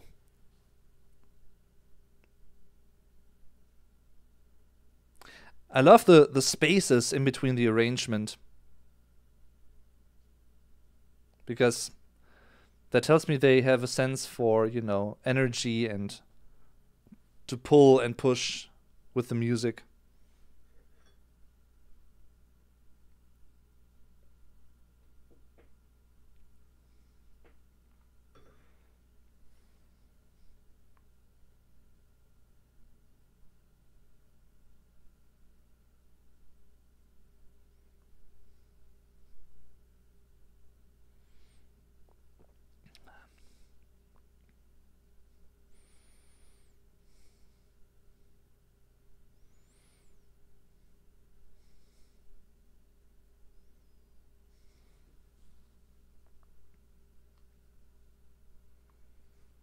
Hmm.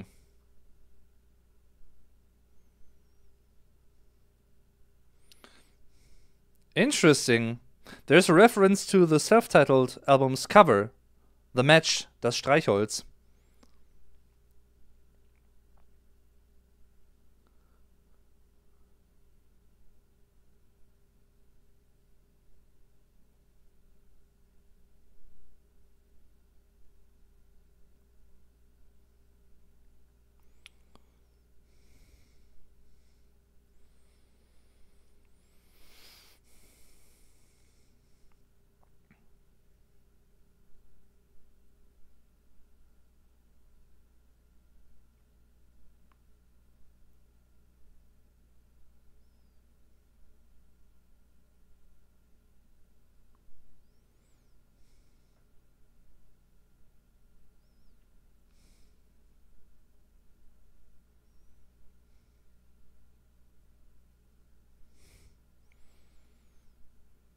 This is really crazy in a way as well.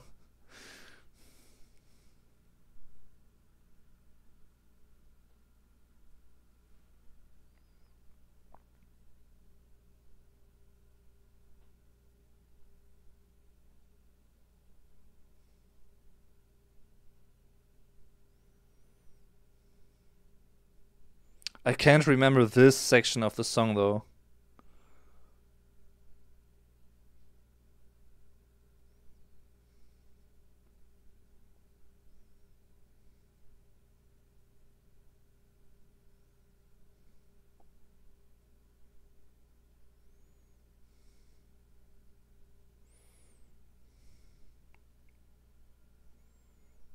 Hmm.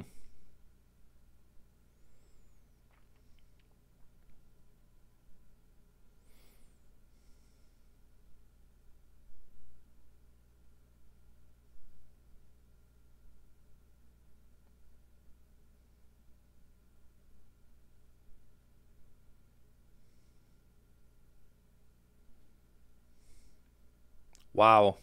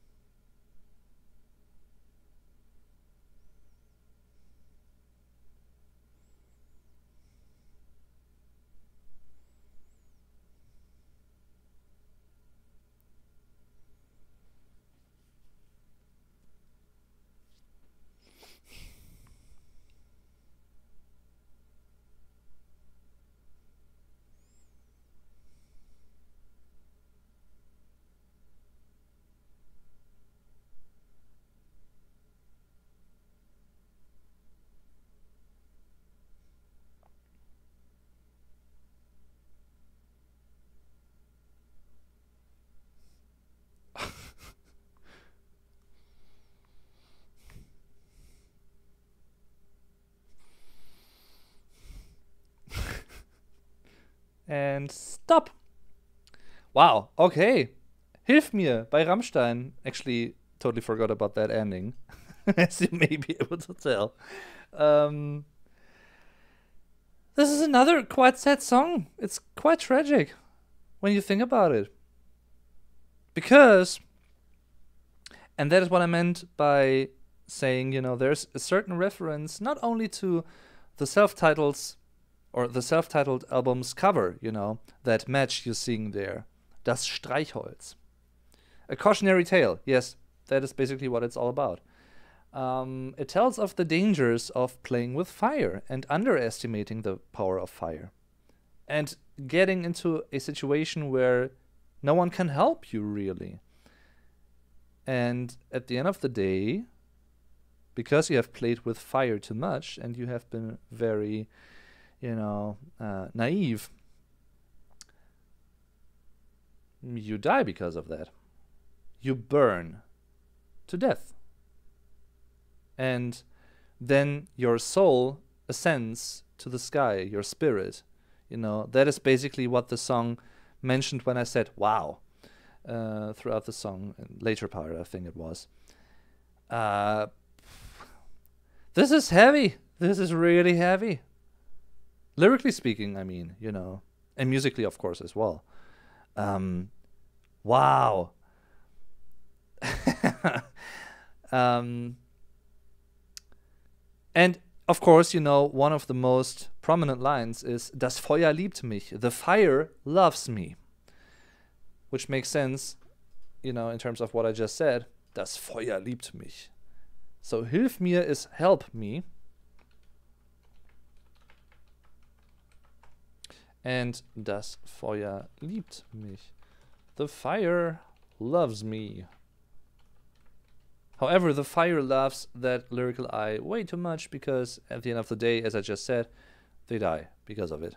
Because they played with fire too much. And they were a bit too careless,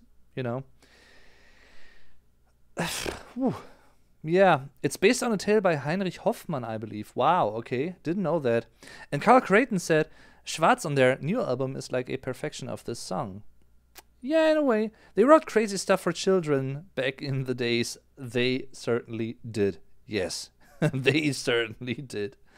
Heinrich Hoffmann, Wilhelm Busch, they all have really creepy children's stories. Which I guess, had a... You could go on, and that would be a topic in its own right. But just in general, many of these really old children's stories, child stories, they are cautionary tales in the sense of they warn, or they are supposed to warn children of doing something they might regret, and that is not okay to do, morally or socially okay. For instance, there is I actually made a video about that. There is a story by, I think it's Wilhelm Busch, the Thumbsucker, der Däumling, der Daumenlutscher. In the, I think the book is titled Der Struwwelpeter, which basically is really drastic. And it actually freaked me out as a kid when I read that somewhere. It's a little boy that is sucking his thumb and keeps sucking that, and everyone tells him to stop that, and because it's immature and everything, and people don't do that. And at the end of the day, they actually, well, the end of the story basically is that there is I think it's the Struwwelpeter, like that person with a long pair of scissors. And they cut off that boy's thumb. And he can't really, suck it anymore. That is, I think it was written like in the 19th century or so. Maybe early 20th century even, I don't know. But I think 19th though. That is stuff they wrote for children back in the day. So they would behave properly. Behave. Yeah. Well, that's that. Hilf mir. Yeah, it's even though it's drastic lyrics and everything, it is not one of my favorite songs, to be honest. Once again, it's I could say, even though I don't mean it like that, but I could say it's quite forgettable in comparison to other songs by the band and to other songs on this album. And I don't know, I wouldn't have missed the song if it hadn't been on this album, to be honest. It's good in its own right, in a way, It's once again not a bad song, but it just doesn't give me too much, or that much compared to other songs and what other songs give me in terms of emotions and drive, a certain feeling, a certain vibe. For instance, Zerstören, it's a perfect example of achieving that. And Stirb nicht vor mir, the complete contrast to that, also achieving that, touching me in a way and making me think about things. And even though lyrically it's really impressive, of course. But yeah, that's just me. Anyway, let's continue with a song, warning, even though it's Spanish. It's quite explicit. So, just so you know. Anyway, let's continue with that one. Song number 9, Te quiero puta, by Rammstein in 3, 2, 1, play.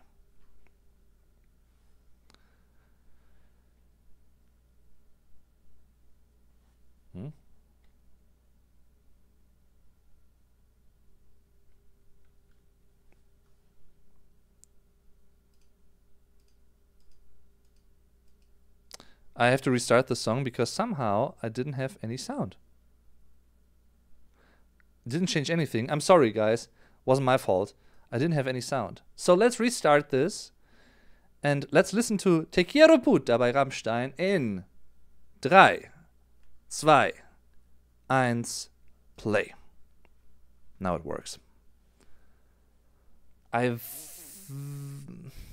faintly remember this.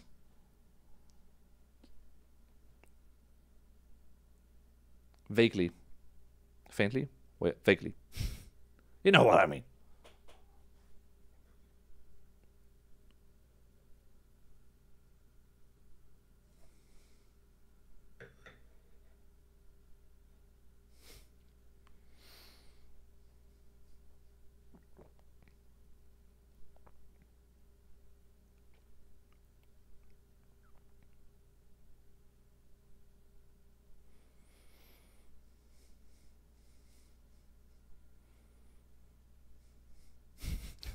I love the brass section. Dap dap deep dap dap.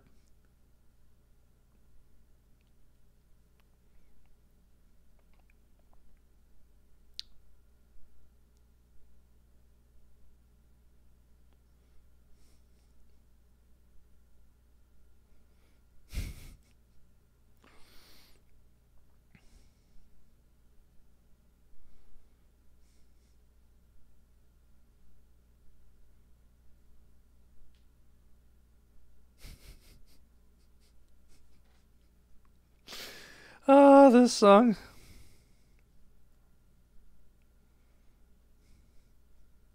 Oh, I understood that. Un, dos, tres.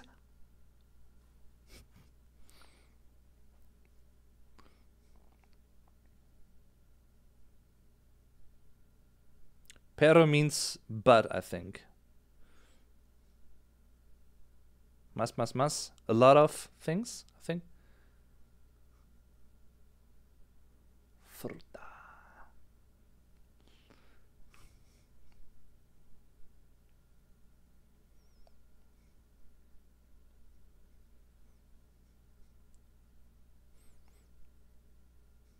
Has a very unique vibe, this song. You have to give it that. Oh boy.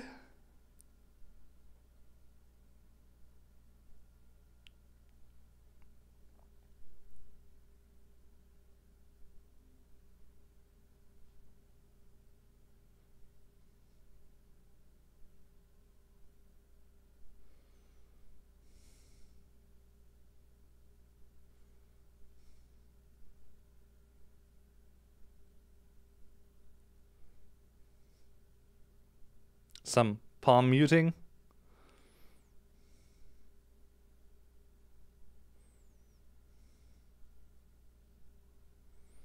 Couldn't actually remember that section. But it's cool.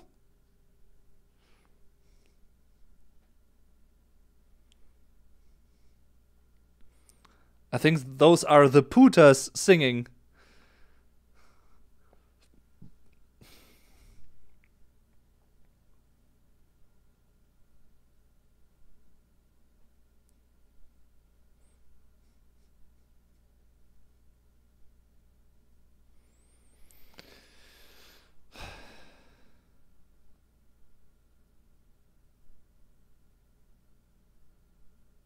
Okay, that's a nice ending. I like that. And that was Te quiero puta by Rammstein. And stop. Yeah, okay, song number 9.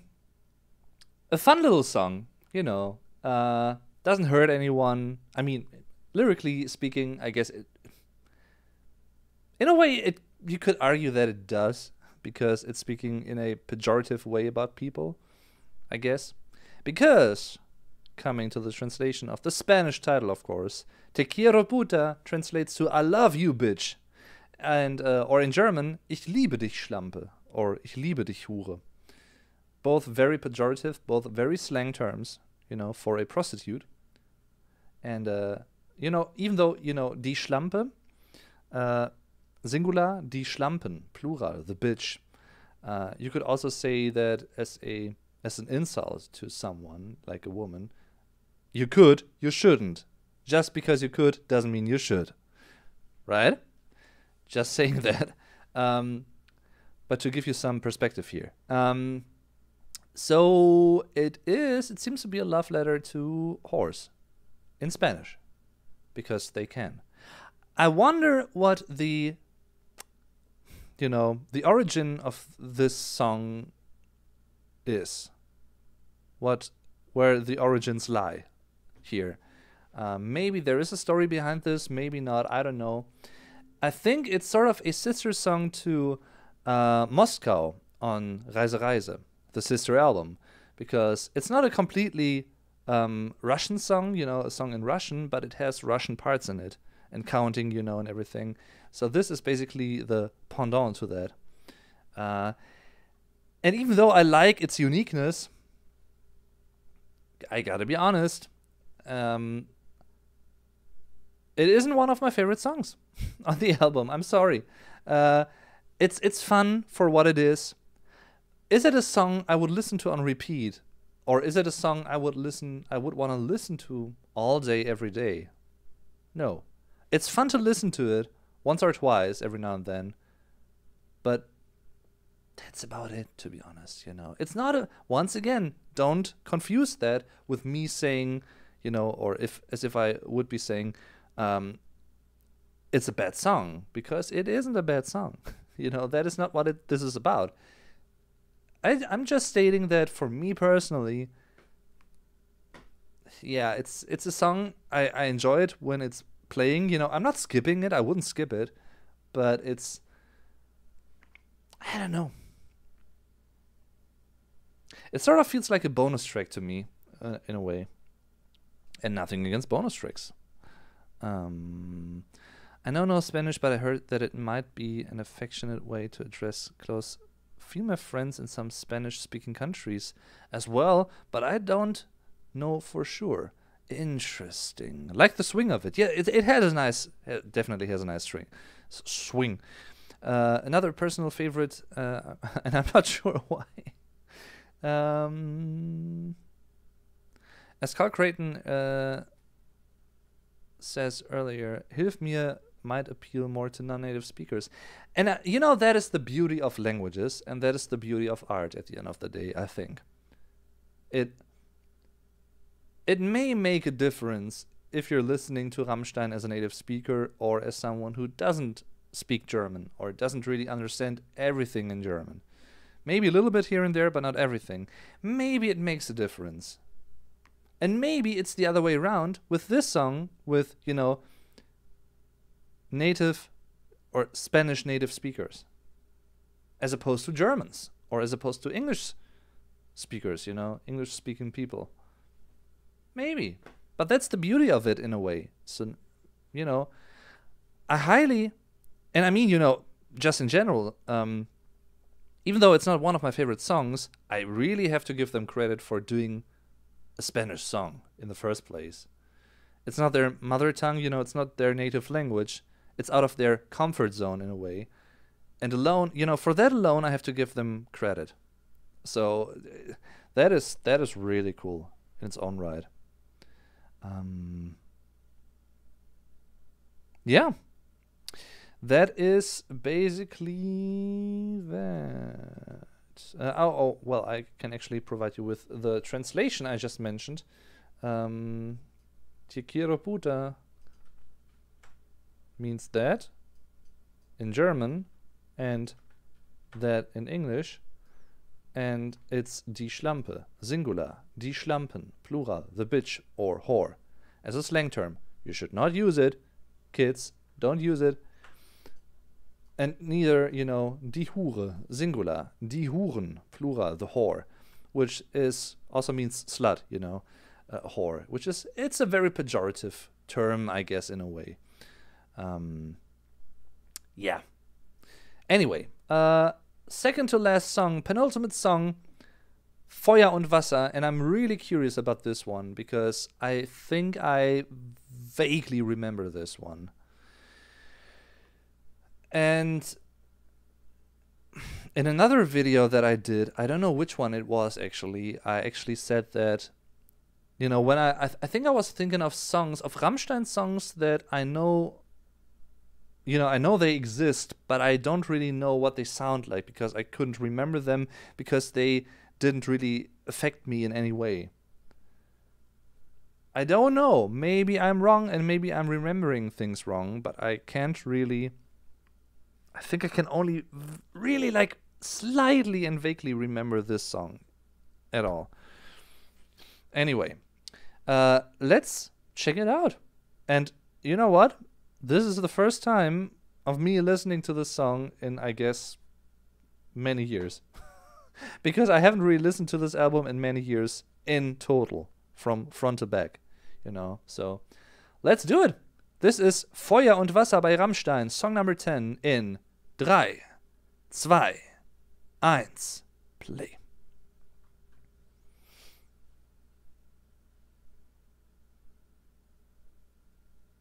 I think that is the song, the melodic progression that I remember.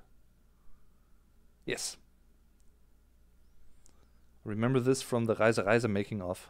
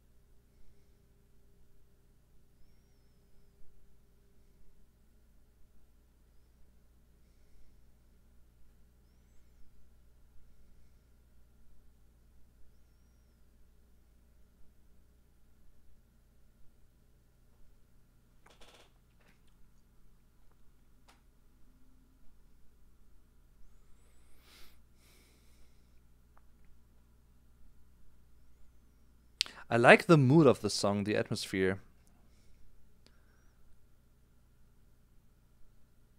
Very intimate.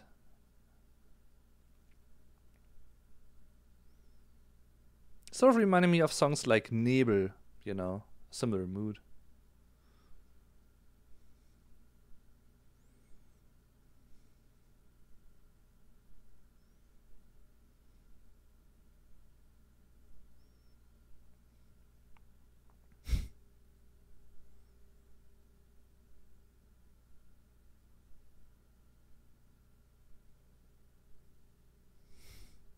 I knew it.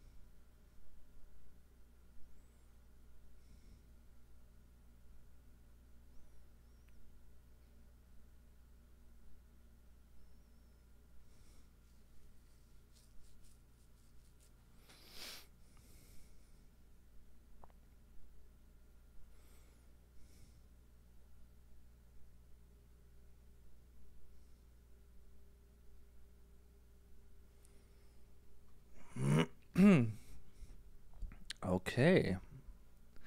Okay. It's a rather long fade out for Rammstein. And stop. That was Feuer und Wasser by Rammstein. And I have to give the song credit in the lyrical sense of, I mean, the melody itself also is pretty nice. It's pretty fragile in a way, Anyway, what I want to say is, if I actually got it correctly, or at least the way I interpret this, is it is one of the most impressive, actually, ways to combine expressing sexuality and, erotic intercourse and everything. A man touching a woman and everything, and, and combining that with a certain poetic expression, expressiveness. I mean, a certain poetic expressiveness and a certain poetic style, prose in a way. A certain lyrical quality, almost poetic, with metaphors. Fire and water. I guess resembling or representing two genders. Man and woman, male, female. And, all that. I guess it could be about that, because Feuer und Wasser translates to fire and water. For das Feuer, singular, die Feuer, plural, the fire, and das Wasser, which is mostly singular, actually, water.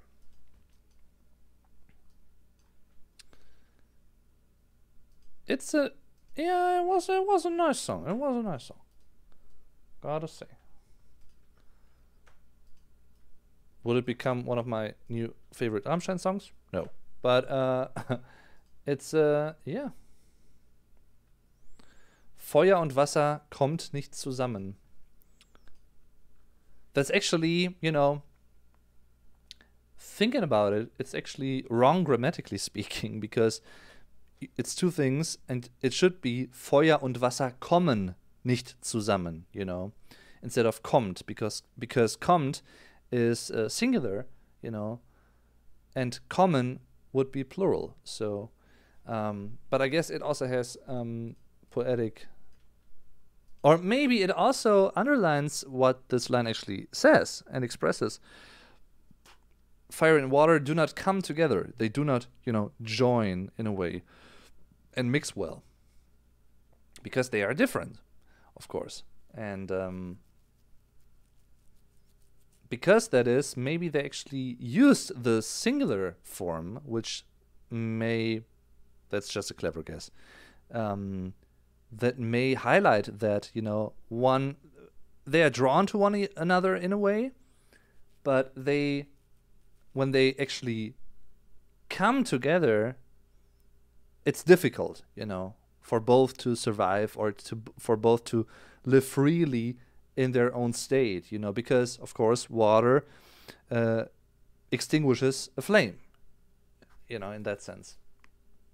Maybe that also is a reference to, coming back to sexuality in a way, dominance, and superiority, inferiority, and everything. Maybe it has to do with that. I could see that fit, I guess. It's interesting. It's definitely interesting.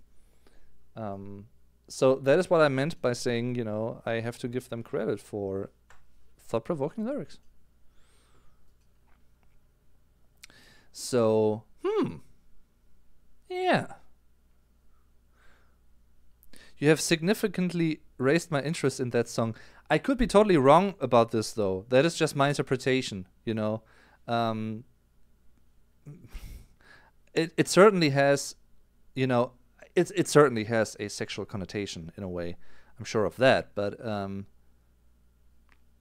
maybe other people might interpret it differently. I don't know. Is that his way of saying they are the same? Yeah, in a way. in a way, I guess, yin yang stuff. In a, you know, but it's sort of difficult. It is difficult because, you know, even though they are drawn to one another, I guess they also have elements that, like a magnet, you know, with when you have two of the same poles near each other, they actually push each other away. So I don't know. I guess that would be an analogy that comes to mind here. All I know is no small fee to make me sustain my attention for 5 minutes like that. Most songs that long bore me. Really? Okay. There are a lot of cool songs that are way longer than 5 minutes, though. But I know, you know, I guess it's also a matter of, you know, getting used to listening and to really actively listening to music. And what I mean by that is not just listening to music that's played in the background, but actively listening to music and focusing on the music. Because then I think when you really do that and you're not distracted by this or something else, you actually have a chance to really get into the music, to dig deep, you know, and to appreciate every single detail there is. It's hard nowadays because we're distracted by so many things every day, social media and the internet and whatever. But it's not impossible. And I try to do that with, you know, the bands that I like and new albums by those bands. You know, usually I really, you know, I'm basically downloading the album that I bought, you know, via or like I'm streaming it basically, and then when I have it here, or when how should I put it? I basically try to sit down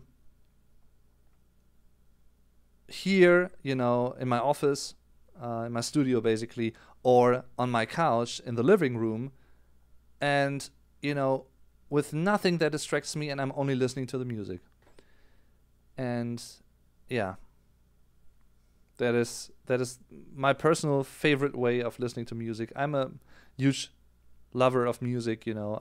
Music is my life in a way, and I'm glad that I can still do that. But I also get when people can't really do that out of, you know, distraction reasons and everything, because it's tough to resist that sometimes, you know, to be resilient against that, I guess. And it's even tougher nowadays than it was like 20, 30 years ago, with no social media and no internet and everything. But you know, that leads to a whole another topic, interesting, but not the topic of today's video, today's live stream. So let's listen to the last song of the album, Ein Lied, a Song. That is the translation of this. In 3, 2, 1, play. And I don't think I remember this song. At least I couldn't really tell what it sounds like from the top of my head.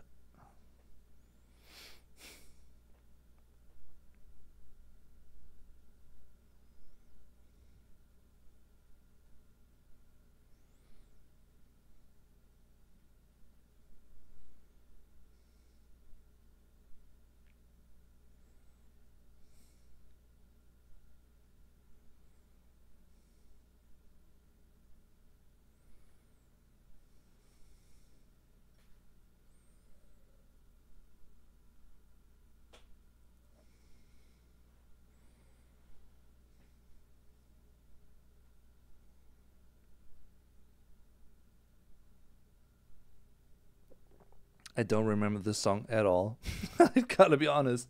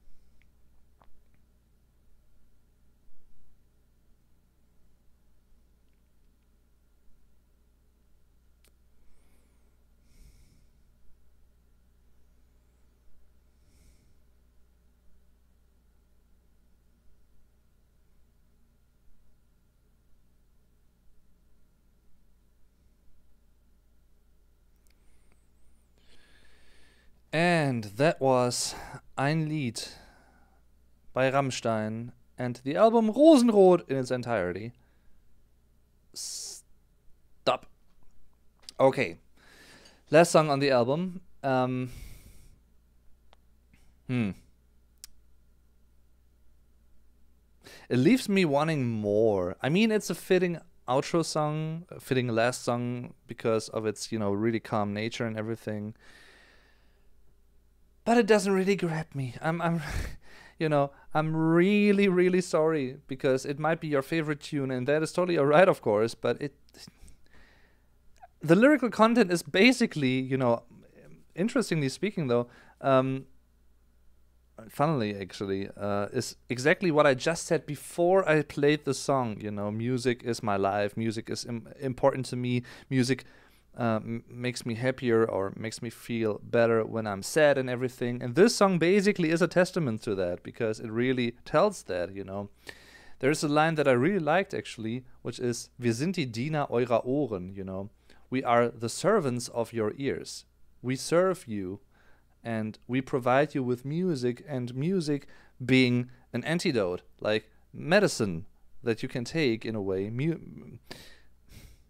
Emotions conveyed through music and everything. Maybe also music as a distraction. And music in the sense of, it helps you to cope with sadness, to cope with loneliness, to cope with boredom, whatever, And in that sense, it's a very cool song. But musically, I don't know. It's minimalistic and nothing against that, but it just doesn't grab me. It just doesn't grab me. That's the only way I can put it.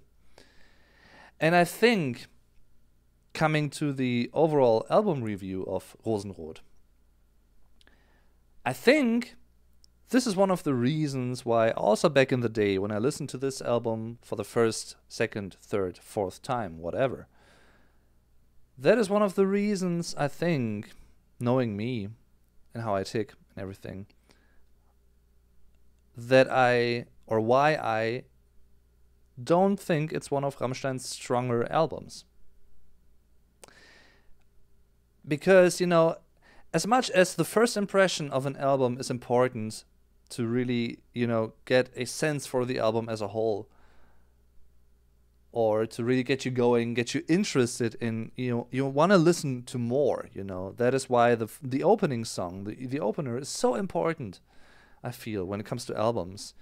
But also the closing song is equally important, because if it doesn't leave you with a satisfied feeling, there is a chance, and even though it might be unfair, when you actually take a look at the album as a whole, as an entirety, as an entity in a way as well, it may leave you dissatisfied and missing something. And gotta be honest, this album leaves me dissatisfied. It really does. I mentioned that I think that was in I think I actually made a video about, me ranking all Rammstein albums from worst to best. Of course, from a very personal standpoint, point of view, of course. And I think, this one wasn't at the top of the list, definitely not. And I have to be honest with you, there are two ways to take a look at an album of a band. The first way is to look at it as a separate piece of art and work, a separate work of art. The album as a unit, a closed unit. And when I do that, I'm looking at the songs here. It's a quite strong beginning, actually. Benzin, Mann gegen Mann, Rosenrot, and maybe even Springen as well. And then there is another climax, quality-wise, for me personally, with Stirb nicht vor mir, Don't Die Before I Do, and Zerstören. But after that, Hilf mir, Te quiero puta, Feuer und Wasser, and Ein Lied, they are okay songs. They are solid songs. Once again, don't get me wrong. Not totally disliking them, that's not the case, but they don't hold up against many other or most other Rammstein songs that I like. And that is basically, two-thirds of this album are good to really good, partially. And, Zerstören, Rosenrot, and Stirb nicht vor mir, Don't Die Before I Do, maybe my 3 favorite songs on the album. But 1/3 of this album, and it's the complete latter half of the album, funnily enough, Hilf mir, Te quiero puta, Feuer und Wasser, and Ein Lied, it just feels a little bit lackluster. I'm sorry. I really have to say the way I want to be honest with you, because I'm not a fan of, praising something just for the sake of praising stuff. Because I know that many people, there are many people watching my Rammstein videos that are total, uber fans of Rammstein. Nothing wrong with that. I love the band as well. But I'm still critical. When I don't like something, I say that. And it's nothing personal, and I don't want to, how should I put it? I don't want to discredit songs or people, favorite songs of people, people's favorite songs. That's a better way to put it. I don't want to do that. That's not the point. I just want to be authentic, and, that is one of the reasons why, and that is why I mentioned you can take a look at an album in 2 ways. As a separate unit,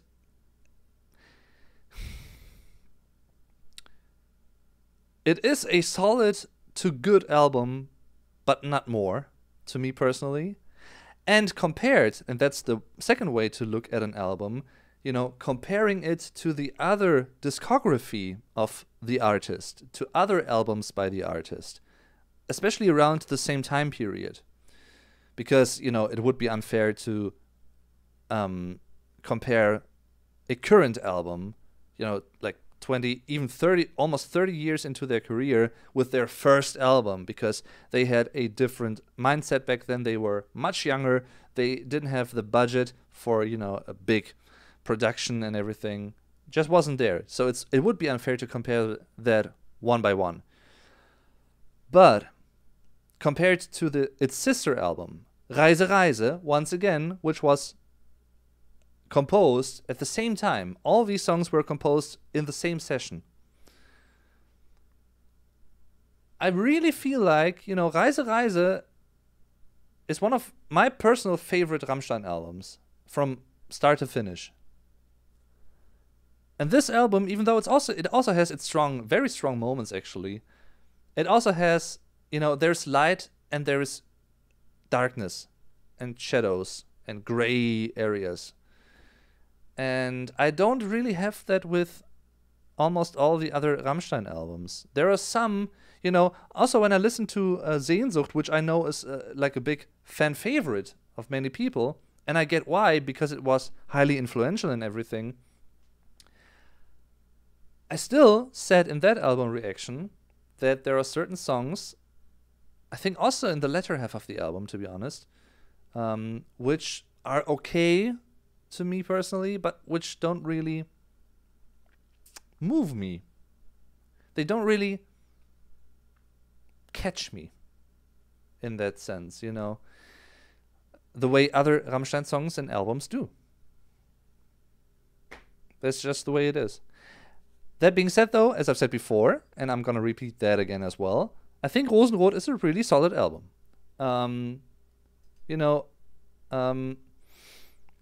What do you guys say about this, I wonder? Because that was my take on it, basically.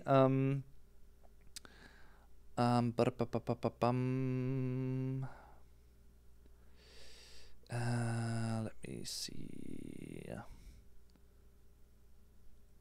I think this song is a nice closer for the album. Yes, in a way it is, because, you know, it leaves you... it's very calm, and that is like a common way also to end albums. It's either like often, at least, I think, it's either a very calm song, like this one, or it's a very anthemic song. I don't know if you know the album Fortress by Alter Bridge. The last song on that album is the title track, Fortress, which once again is very anthemic and very, you know, it gets everything together, all the different trademarks of the band's sound.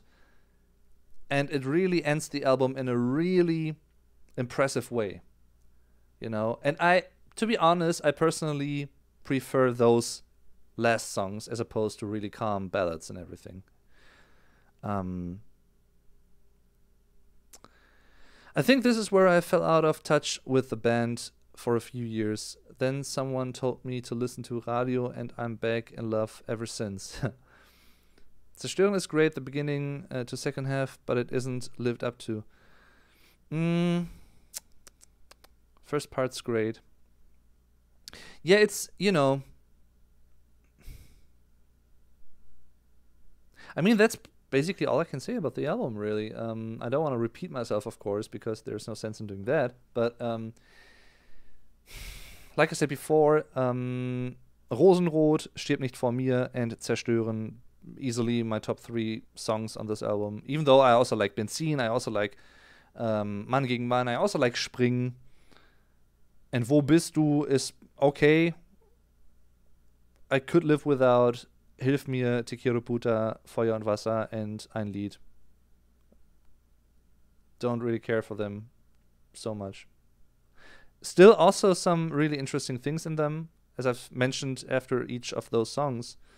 But not enough to really get me, wow, what, that's a great Rammstein song, wow. Yeah, I guess there are many people that disagree with this and what I just said, and I guess there are many people also that say Rosenrot is their favorite Rammstein album, which is legit, which is totally fine. You know, more power to you. Spreading the good vibes, not the bad ones, because there are more than enough bad vibes out there in the world anyway. That's just my take, you know. Okay, everyone, that was it. That was my album listening party for the Rammstein album Rosenrot. I hope you enjoyed this, and I'm really looking forward to the next one. I don't know which album it's gonna be, but yeah, stay tuned for more, and feel free to watch my other 80 plus Rammstein related videos on my channel. There's a playlist with all of those videos. You can find that on my channel.